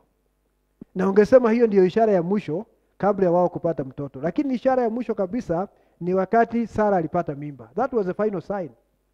Na hili jambo ambao unaona hapa nabii akasema, is this a sign of the end? Linakuongoza kwenda wapi? Maana mamajusi waliongozwa na nyota, ishara ya kibinguni. Na hii ni ishara ya kibinguni. Hii inakuongoza kwenda wapi? Hii inakuongoza neno kufanyika mwili ndani yako. It's the final sign. Na wakati neno linafanyika mwili ndani ya Bi-Arusi, na hiyo ni kumaanisha na utimilifu wa Roho na na utimilifu wa neno, hiyo ndiyo ishara ya mwisho, na hiyo ndiyo sign ya mwisho kwa mataifa. Sijui kama unajua nabii anasema kutakuwa na huduma ambayo itakuwa na ishara kuu, lakini hizo ishara kuu hazitaokoa watu. kwa sababu ni kuhubiria wale ambao wamepotea. It is a super sign. Ikiwa ndani ya Bi-Arusi is a super sign. Na Yesu alisema nini? Kizazi kiovu hakuna ishara wataona isipokuwa ishara ya Yona. Ishara ya Yona ni kitu gani? Ni neno kuwa hai baada ya kuwa limekufa. Are you with me, brother? Nineve waliona ishara ya Yona. Alikuwa wapi kabla ya kuonekana Nineve? Yona alikuwa wapi? Alikuwa katika kaburi kwa kivuli, ina shadow, kwa sababu alikuwa katika tumbo la nyangumi, ikiwa ni mfano wa kaburi la Yesu Kristo. Alikuwa amelala mle ndani. Unaona? Na sasa ametoka pale, na Nineve wameanza kuona mtu ambaye ametemwa na mnyama, sign of the resurrection. Na Yesu wakati alikuja hapa, aliingia katika kaburi siku 3, kisha akatemwa na akaanza kuonekana. Bi-Arusi, nabii anasema katika ujumbe Rising of the Sun, ataitwa kutoka kifo na giza ya madhehebu. She will be called out of dark denominationalism. Unaona? Anatoka katika kifo, mahali hakukuwa na manifestation ama madhihirisho ya neno. Na akija hapa wakati anatembelewa na huu uzima unawekwa ndani yake, anakuwa ishara ya Jona. The sign of the resurrection, ishara ya neno liko hai baada ya kuwa limekandamizwa katika kanuni za imani katika madhehebu. Ishara ya Yona ya kwamba Yesu yuko hai katika hali ya Bi-Arusi, hiyo ndiyo ishara kwa kizazi hiki kiovu. That's a sign of the resurrection. Na hiyo ndiyo ishara ya mwisho kabla ya dahari kufungwa. Ni huduma ya Yesu Kristo ikiwa ndani ya Bi-Arusi. Kwa hivyo wingu hili unaona wakati nabii anaongea hapa, amesema lilitimiza, hili jambo lilitimiza Ufunuo 10:1-7. Lakini halikusimama pale, kwa sababu saa hizi linatimiza Ufunuo 10:8-11. Ni kuendelea kwa lile jambo. Ufunuo 10:8-11 sasa inatimia, na haitimii ndani ya mtu mmoja vile ambavyo mwaliko ulitimizwa na mtu mmoja. Inatimia katika mwili wa kanisa la Mungu aliye hai, na huu mwili uko katika uso wa dunia kila mahali. Wingu liko mahali pale siku ya leo. Mahali kazi inaendelea, chini ya hilo wingu Bi-Arusi anapata uzima, anazaliwa, anapata kimo cha Yesu Kristo ili aweze kuwa ile ishara kuu, the super sign. Maana ishara ya mwisho sio hili wingu, ni uzima ukiwa ndani ya mwili wa kanisa. Hiyo ndio ishara ya mwisho. Na hiyo ndio ya mwisho ya kuonesha tumefika mwisho wa dahari. Na wakati maandiko yalisema ishara hii itahubiriwa, injili hii itahubiriwa kila mahali na mwisho uweze kufika, sio hii inahubiriwa na madhehebu. Nilisikia siku nyingine Morris Seruru akisema vile sasa injili imehubiriwa kila mahali, sasa tuko wakati wa mwisho. Hiyo wanahubiri hajui hiyo sio injili. Injili ni ile ambayo iko ndani ya Bi-Arusi. Na injili si kuhubiri peke yake, ni kudhihirisha neno. Na hiyo ndio inafunga dahari. Naona? Na hiyo ndio sababu nasikia nabii akisema Bi-Arusi kabla ya kunyakuliwa atasalia tu kidogo hapa ili aweze kuhubiria wale ambao wamepotea. Huduma ambayo iko na nguvu kuu sana. Lakini haitakuwa ni kuokoa hawa watu, ni kuhubiri waweze kuwa na ushuhuda ambao utawahukumu na kuangamiza siku ya mwisho, kwa sababu ni watu wamekataa neema ya Mungu katika kizazi hiki wakati ujumbe umeletwa. That's right. Na Mungu atusaidie sana. Ni huduma ya Yesu Kristo. Kutoka hapa wingu linaenda wapi? Baada ya kukamilisha Bi-Arusi ambaye yuko hai, wingu linaenda wapi? Kwa sababu wingu hapa limetua. Lilikuwa na Brother Branham wakati analeta mwaliko. Sasa likija kwa Bi-Arusi linatua katika sauti ya malaika mkuu kufanya hilo jambo hai katika Bi-Arusi. Kutoka hapa wingu linaenda wapi? Linaenda kwa baragumu ya Bwana ambayo itageuza miili yetu na kufufua wale ambao wamelala na kugeuza miili yetu ili tuende eneo la 7 ng'ambo ile nyingine ya pazia. Wingu litaendelea mpaka hapo. Kwa sababu nabii anasema it is constantly annulling itself. Halisimami mahali pamoja, linaendelea kila mahali. Na wakati linaendelea namna hiyo, wateule wa Mwenyezi Mungu hawaachwi nyuma, wanazidi kufuata lile wingu. That's why unaona kuna makanisa yaliachwa na ujumbe na yakakauka na yakaachwa nyuma, kwa sababu hawaoni wingu likiendelea. Hakuna uhai uko pale, hakuna uzima uko pale, watu walikauka, na kile wameachiwa ni kurudia nukulu za ujumbe. Nabii alisema, lakini hakuna uhai unaonekana pale, kwa sababu wingu lilienda na watu wakabaki pale na maandiko. Muamini wa kweli lazima afuate hili wingu. Mungu akiondoka akienda mahali fulani, unakuwa mahali pale, mahali Roho Mtakatifu anafanya kazi. Hiyo ndio sababu na mahali kuna Bi-Arusi, wingu liko pale na linafanya kazi. na hiyo ni kusema kuna watoto wanazaliwa mara ya pili mbika katika kimo cha Yesu Kristo. Ukienda litaenda wapi? Litaendelea kufanya kazi, kwa sababu Mungu anataka kuokoa wateule wa wana wa Israeli 144,000, watu 1144. Kwa hivyo wingu hili litaenda wapi? Litaenda lichukue wale manabii wawili wa Ufunuo 11 na mstari wa 3 liendelee nao. Wakati nakuja kumaliza, hebu niseme hivi. Nabii ametuambia muhuri wa 7 kwa watu wa mataifa ni sawa na baragumu ya 7 kwa wana wa Israeli. Muhuri wa 7 kwa wana wa mataifa, bi-arusi wa mataifa, ni sawa na baragumu ya 7 kwa wana wa Israeli. Anasema ni parallel. Maana tunajua muhuri wa 7 kwa bi-arusi wa Yesu Kristo ni upatanisho, ni kumtoa katika kanuni za imani na upentekoste na umadhehebu, arudishwe katika ule upatanisho wa kweli, aweze kurudi katika nchi ya mitume, nchi ya kimitume, nchi ya baba zetu, imani ya kimitume, uzima wa mwanakondoo na kazi zake. Tunajua ni upatanisho ambao Mungu ametuletea chini ya muhuri wa 7. Wana wa Israeli wakati tutanyakuliwa, Mungu anainua manabii wawili kuhubiria wana wa Israeli wakati wa baragumu ya 7.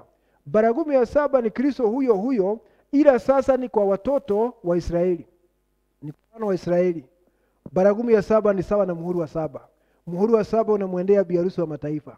Baragumu ya 7 inaendea 144,000. Bi-arusi ni wateule, 144,000 ni wateule wa Israeli. Sisi ni wateule wa bi-arusi na wale ni wateule wa nchi ya Israeli. Kristo anajifunua kwao kama baragumu ya 7 baada ya kujifunua kwetu kama muhuri wa 7. Na yale yote ambayo unaona na bi-arusi hata Israeli wanayo, isipokuwa 144,000 hata wakiwa wateule sio sehemu ya bi-arusi, lakini ni watumishi katika chumba cha bi-arusi. Nadhani tunaona jambo hilo. Na wakati wingu hili litatupeleka kule mbinguni, huku duniani linazidi kufanya kazi, kwa sababu litatoka Ufunuo 10 sasa liingia Ufunuo 11. Unajua ni kwa nini? Angalia hapa, Wathesalonika inasema hivi, Bwana anakuja na mambo matatu: sauti ya malaika mkuu, mwaliko, ujumbe kwanza, sauti ya malaika mkuu ambayo itaenda mpaka kufufua wale wamelala, na parapanda ya Mungu ambayo itatupandisha kule. Na jambo hilo ambalo Paulo aliona ndilo Yohana aliona katika Ufunuo 10. Lakini Ufunuo 10, angalia hapa na unisikize vizuri. Ufunuo 10 ni kuja kwa Bwana.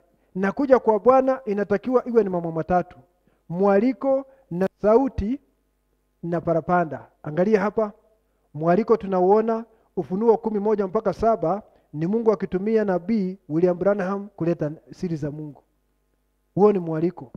Sauti ya malaika mkuu ni wakati zile ngurumo 7 zinaingia ndani ya bi-arusi, zinaleta uzima, bi-arusi anakuwa sauti ya Mungu hapa duniani. Na hiyo ndio sababu unaona kutoka mstari wa 8 mpaka 11 ukila kitabu lazima utabiri tena. Lakini baragumu hatuioni hapo. Unafaa uende mpaka, angalia hapa, na labda nikienda hivyo nitakuwa nimeenda sana. Ukienda Ufunuo 11 mstari wa 3 ndio kuna baragumu. Baragumu iko hapo, lakini inaonekana ikiwa na wana wa Israeli. Haionekani ikiwa na wana wa mataifa. Sijui kama mnanishika brother. Revelation 11:3. Sijui kama mnaamini hiyo ni baragumu ile ambayo Musa na Elijah watakuja nayo. Na sijui kama unajua ili Musa na Elijah wachukue hiyo baragumu itakuwa imeachiliwa na bi-arusi. Kwa sababu nabii anasema vile Wayahudi walituletea wokovu na sisi tutawarudishia wokovu namna hiyo. Kwa hivyo hiyo sehemu ya 3 baragumu kutupeleka katika unyakuo ambao inafaa iwe katika Ufunuo 10, ndio hiyo iko katika Ufunuo 11. Unaona inafichwa chini ya ile baragumu ya Wayahudi, na hiyo ndio sababu nabii alisema sehemu moja ya muhuri wa 7 ilifunuka jana akihubiri muhuri wa 6. Sijui kama mnanielewa. Si mnaona kuna sehemu moja ilifichwa chini ya ujumbe wa Wayahudi, ni baragumu ya Bwana.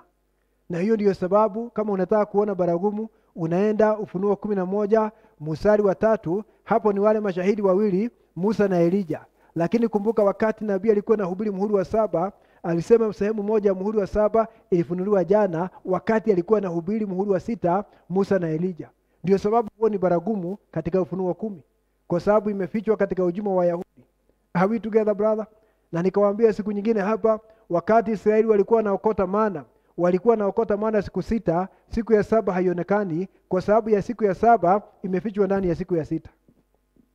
Kwa hivyo baragumu inatutoa hapa inaenda ng'ambo ile nyingine, na hilo wingu hapa duniani linaendelea na Musa na Elijah. Wacha tusome andiko la mwisho ili tuweze kumaliza katika Mathayo 24. Na andiko hilo pia unaweza kulipata katika Luka 21 na mstari wa 27. Hata hilo andiko huwa tumeweka kwenye vitabu vyetu vya nyimbo pale nyuma. Na tumeweka wingu pale nyuma katika vitabu vyetu vya wanatai, na tumeweka hilo andiko Luka 21 na 27. Andiko hilo pia unaweza kulipata katika Mathayo 24 na mstari wa 30. Nataka tusome Mathayo 24. Hapo kuna hiyo habari ya wingu ili tuweze kumaliza. Angalia hapa, tunaongea juu ya lile wingu likisonga, linatupeleka unyakuzi, linasonga na wana wa Israeli. Angalia hapa, tunaanza mstari wa 29 na tuende mpaka 31, kwa sababu mnajua ule ni muhuri wa 6. Okay? Maana ndugu Branham alisema mihuri 7 tunaipata katika Ufunuo mlango wa 6 na mlango wa 8, na kisha akachukua Ufunuo 6 yote na Ufunuo 8 mstari wa kwanza, na akaleta mihuri hiyo katika Mathayo 24, akaanza kulinganisha kila muhuri mahali unapatikana. Na hapo wakati tunakuja kusoma kutoka mstari wa 29 mpaka 31 ni muhuri wa 6. Mihuri 7 iko katika Mathayo 24. Muhuri wa kwanza katika Mathayo 24 ni mstari wa 4 na wa 5. Hatuna wasaa wa kuangalia, tumewahi kuangalia wakati uliopita. Lakini hapa nataka tuangalie muhuri wa 6 katika Mathayo 24, kwa sababu mihuri katika kitabu cha Ufunuo imeandikwa katika hali ya mifano, lakini katika Mathayo imeandikwa katika hali ya maneno machache. Ni maneno machache yanaandikwa juu ya kila muhuri, lakini katika Ufunuo ni mifano iko pale chini ya mihuri. Lakini ni kitu kile kile. Hapa Yesu anaongea katika Mathayo 24 na yale yamenenwa katika kitabu cha Ufunuo wakati anatokea kule Patmos. Sikiza hapa, lakini mara baada ya dhiki ya siku zile, hii si dhiki kuu, hii ni ile inaitwa amateur tribulation. Amateur tribulation ni Second World War, ni vita vya pili vya ulimwengu, ilikuwa ni dhiki kwa kiwango. Amateur tribulation. Mara baada ya siku zile, jua litatiwa giza na mwezi hautatoa mwanga wake, na nyota zitaanguka mbinguni na nguvu za mbinguni zitatikisika. Alright? Verse 30, ndipo itakapoonekana ishara yake mwana wa Adamu mbinguni, na ni lile wingu, is a cloud. Ishara ya mwana wa Adamu kule mbinguni. Itakapoonekana ishara yake mwana wa Adamu mbinguni, okay? Ndipo mataifa yote ya ulimwengu watakapoomboleza, nao watamuona mwana wa Adamu akija juu ya mawingu ya mbinguni. Ni ile cloud ikiwa kwa wana wa Israeli. Na ni nini kinafuata wakati hii cloud inatokea? Naye atatuma malaika zake. Malaika ni wawili pale, si mmoja. Malaika zake pamoja na sauti kuu ya parapanda. Parapanda ni moja na malaika ni wawili hapa, kwa sababu hapa ni Musa na Elijah wakileta baragumu ya 7. Parapanda ni moja, baragumu ya 7 ni parapanda ya 7. Malaika ni wawili, lakini trumpet ama parapanda ni moja. Nao watawakusanya wateule wake kutoka pepo 4, toka mwisho huu wa mbingu mpaka mwisho huu. Wateule pale ni Wayahudi 1144. Parapanda kuu hii ni baragumu ya 7 kwa wana wa Israeli. Nadhani tunaona jambo hilo. Na malaika hapa wawili ni Musa na Elijah. Sasa nataka uone wingu linatokea kule Jerusalem, na baada ya wingu kutokea manabii wawili wanatumwa. Wingu linatokea Jerusalem, manabii wawili wanatumwa kukusanya Wayahudi ili walete baragumu ya 7, Wayahudi waweze kujua Mesia, watubu dhambi zao, wabatizwe kwa jina Yesu Kristo na wajazwe na Roho Mtakatifu. Sasa nataka ujue hivi, huo ni muhuri wa 6 ambao tunaona mwana wa Adamu akionekana kwa wingu. Lakini kwa sababu hiyo ni baragumu ya 7, baragumu ya 7 inafanyika wakati wa muhuri wa 6. Hiyo ni katika dhiki kuu baada ya Bi-Arusi kunyakuliwa. Na nabii anasema baragumu ya 7 inafanana na muhuri wa 7. Maana baragumu ya 7 ni Kristo akifunuliwa kwa Wayahudi awaokoe, na muhuri wa 7 ni Kristo akifunuliwa kwa Bi-Arusi wa mataifa kabla ya Wayahudi, ili aweze kuokoa Bi-Arusi ni kabla ya Wayahudi. Nataka ujue yale unaona katika baragumu ya 7 unayaona katika muhuri wa 7. Unaona jambo hilo? So hapa tunaona katika muhuri wa 6 wakati wa dhiki kuu mwana wa Adamu anaonekana na wingu. Unaona? Na baadaye wale malaika wawili wanatumwa kuhubiria wana wa Israeli ambao ni wateule. Wingu hili ambalo unaona hapa ambao limetokea kwetu chini ya muhuri wa 7 ni hilo litaonekana na wana wa Israeli wakati wa baragumu ya 7, kwa sababu ni mwendeleo wa lile wingu. Wingu hilo litaonekana. Okay. So wacha nimalize kwa kusema hivi. Vile nabii aliingia katika wingu hili, na baada ya kuingia katika wingu hili siri za Mungu zikawekwa ndani yake, na akaja hapa akiwa mtu transfigured, amegeuzwa. Vile nabii aliingia katika wingu, ndivyo unatakiwa uingie katika roho 7 za Mungu, kwa sababu ni mwendeleo wa lile wingu, utimize sehemu ambayo Mungu alikuwa amewachia Bi-Arusi. Ili tuweze kutimiza hiyo sehemu ambayo haikuwa ya nabii kutimiza, tuweze kutimiza sehemu ambayo inahusu Bi-Arusi. Ukiingia katika roho 7 za Mungu, nabii aliingia katika roho 7 za Mungu atimize sehemu yake, na wewe na mimi tunaingia katika hizo roho 7 na ni lile wingu kutimiza sauti ya malaika mkuu ambayo inaelekea mpaka parapanda ya Bwana kuleta ufufuo na kugeuza mili yetu. Mungu atusaidie sana na Bwana wabariki. Ninaamini Mungu yuko hai, na ninaamini ya kwamba atatenda yale yote ambayo ametuahidi. Na sasa ningetaka kuomba, na najua labda kuna mahitaji pale nyumbani. So ukiwa na mahitaji, ushikilie hitaji lako pale nyumbani, na utaona huyu ambaye tunasema juu yake wingu la utukufu litazuru makazi yetu na ataguguza, kwa sababu tunasema yuko hai. Hayuko tu angani ama kwa picha, yuko hai na anafanya kazi na Bi-Arusi. Wingu hili halitakufa, litazidi kujieleza. Na tuombeni. Baba yetu wa mbinguni, kwa jina la Yesu Kristo tunatoa shukurani zetu kwa sababu ya hii nafasi umetujalia, na Mungu wetu kupatikana katika unabii wa wakati wa mwisho, ya kwamba unatimiza unabii. Ulianza na nabii pale, na tunaona siri za Mungu zikafunuliwa, na hili jambo linazidi kujifunua. Sasa linamfikia Bi-Arusi na kuhisha hiyo sehemu nyingine ya neno, ili Bi-Arusi aweze kuwa ishara ya mwisho kwa kizazi hiki kiovu. Bwana, ishara hii ambayo inaonekana pale mawinguni iweze kuonekana ndani ya mwili, kwa sababu ishara ya mwisho ni uhai ukiwa ndani ya mwili, kama vile uhai uliingia katika Sara na mtoto wa ahadi akazaliwa. Asante Mwenyezi Mungu, tunahimidi jina lako. Msaidie kila ndugu na kila dada, jambo hili liweze kuwa hai na liweze kuwa dhahiri ndani ya maisha yake. Wale wako na mahitaji unawaona pale nyumbani, na wale wako hapa kwenye ukumbi siku ya leo, ninaomba umkirimie kila mmoja mahitaji yake. Kwanza yale ya kiroho, mtembelee ndugu na dada, mhudumie Bwana. Shuka juu yake Bwana, uweze kutimiza haja za kiroho, na vile vile uweze kutimiza haja za maisha haya. Asante Mwenyezi Mungu, tukirimie mahitaji mengine yote tulio nayo Bwana. Tusaidie kusimama na imani kamilifu na kudhibiti hali zote, na kuwa na ushindi juu ya changamoto za kizazi hiki dhidi ya COVID-19 na kutokuamini na yale mambo mengine yote yako katika uso wa dunia na yanazidi kuja. Hebu na kila mmoja wetu aweze kuwa na imani kamilifu ya kushinda hayo mambo na yaweze kuwa chini ya miguu yetu.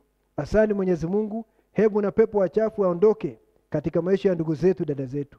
Ni asante Baba, pokea sifa na utukufu na heshima, kwa sababu tunaomba tukiamini kwa jina la Yesu Kristo.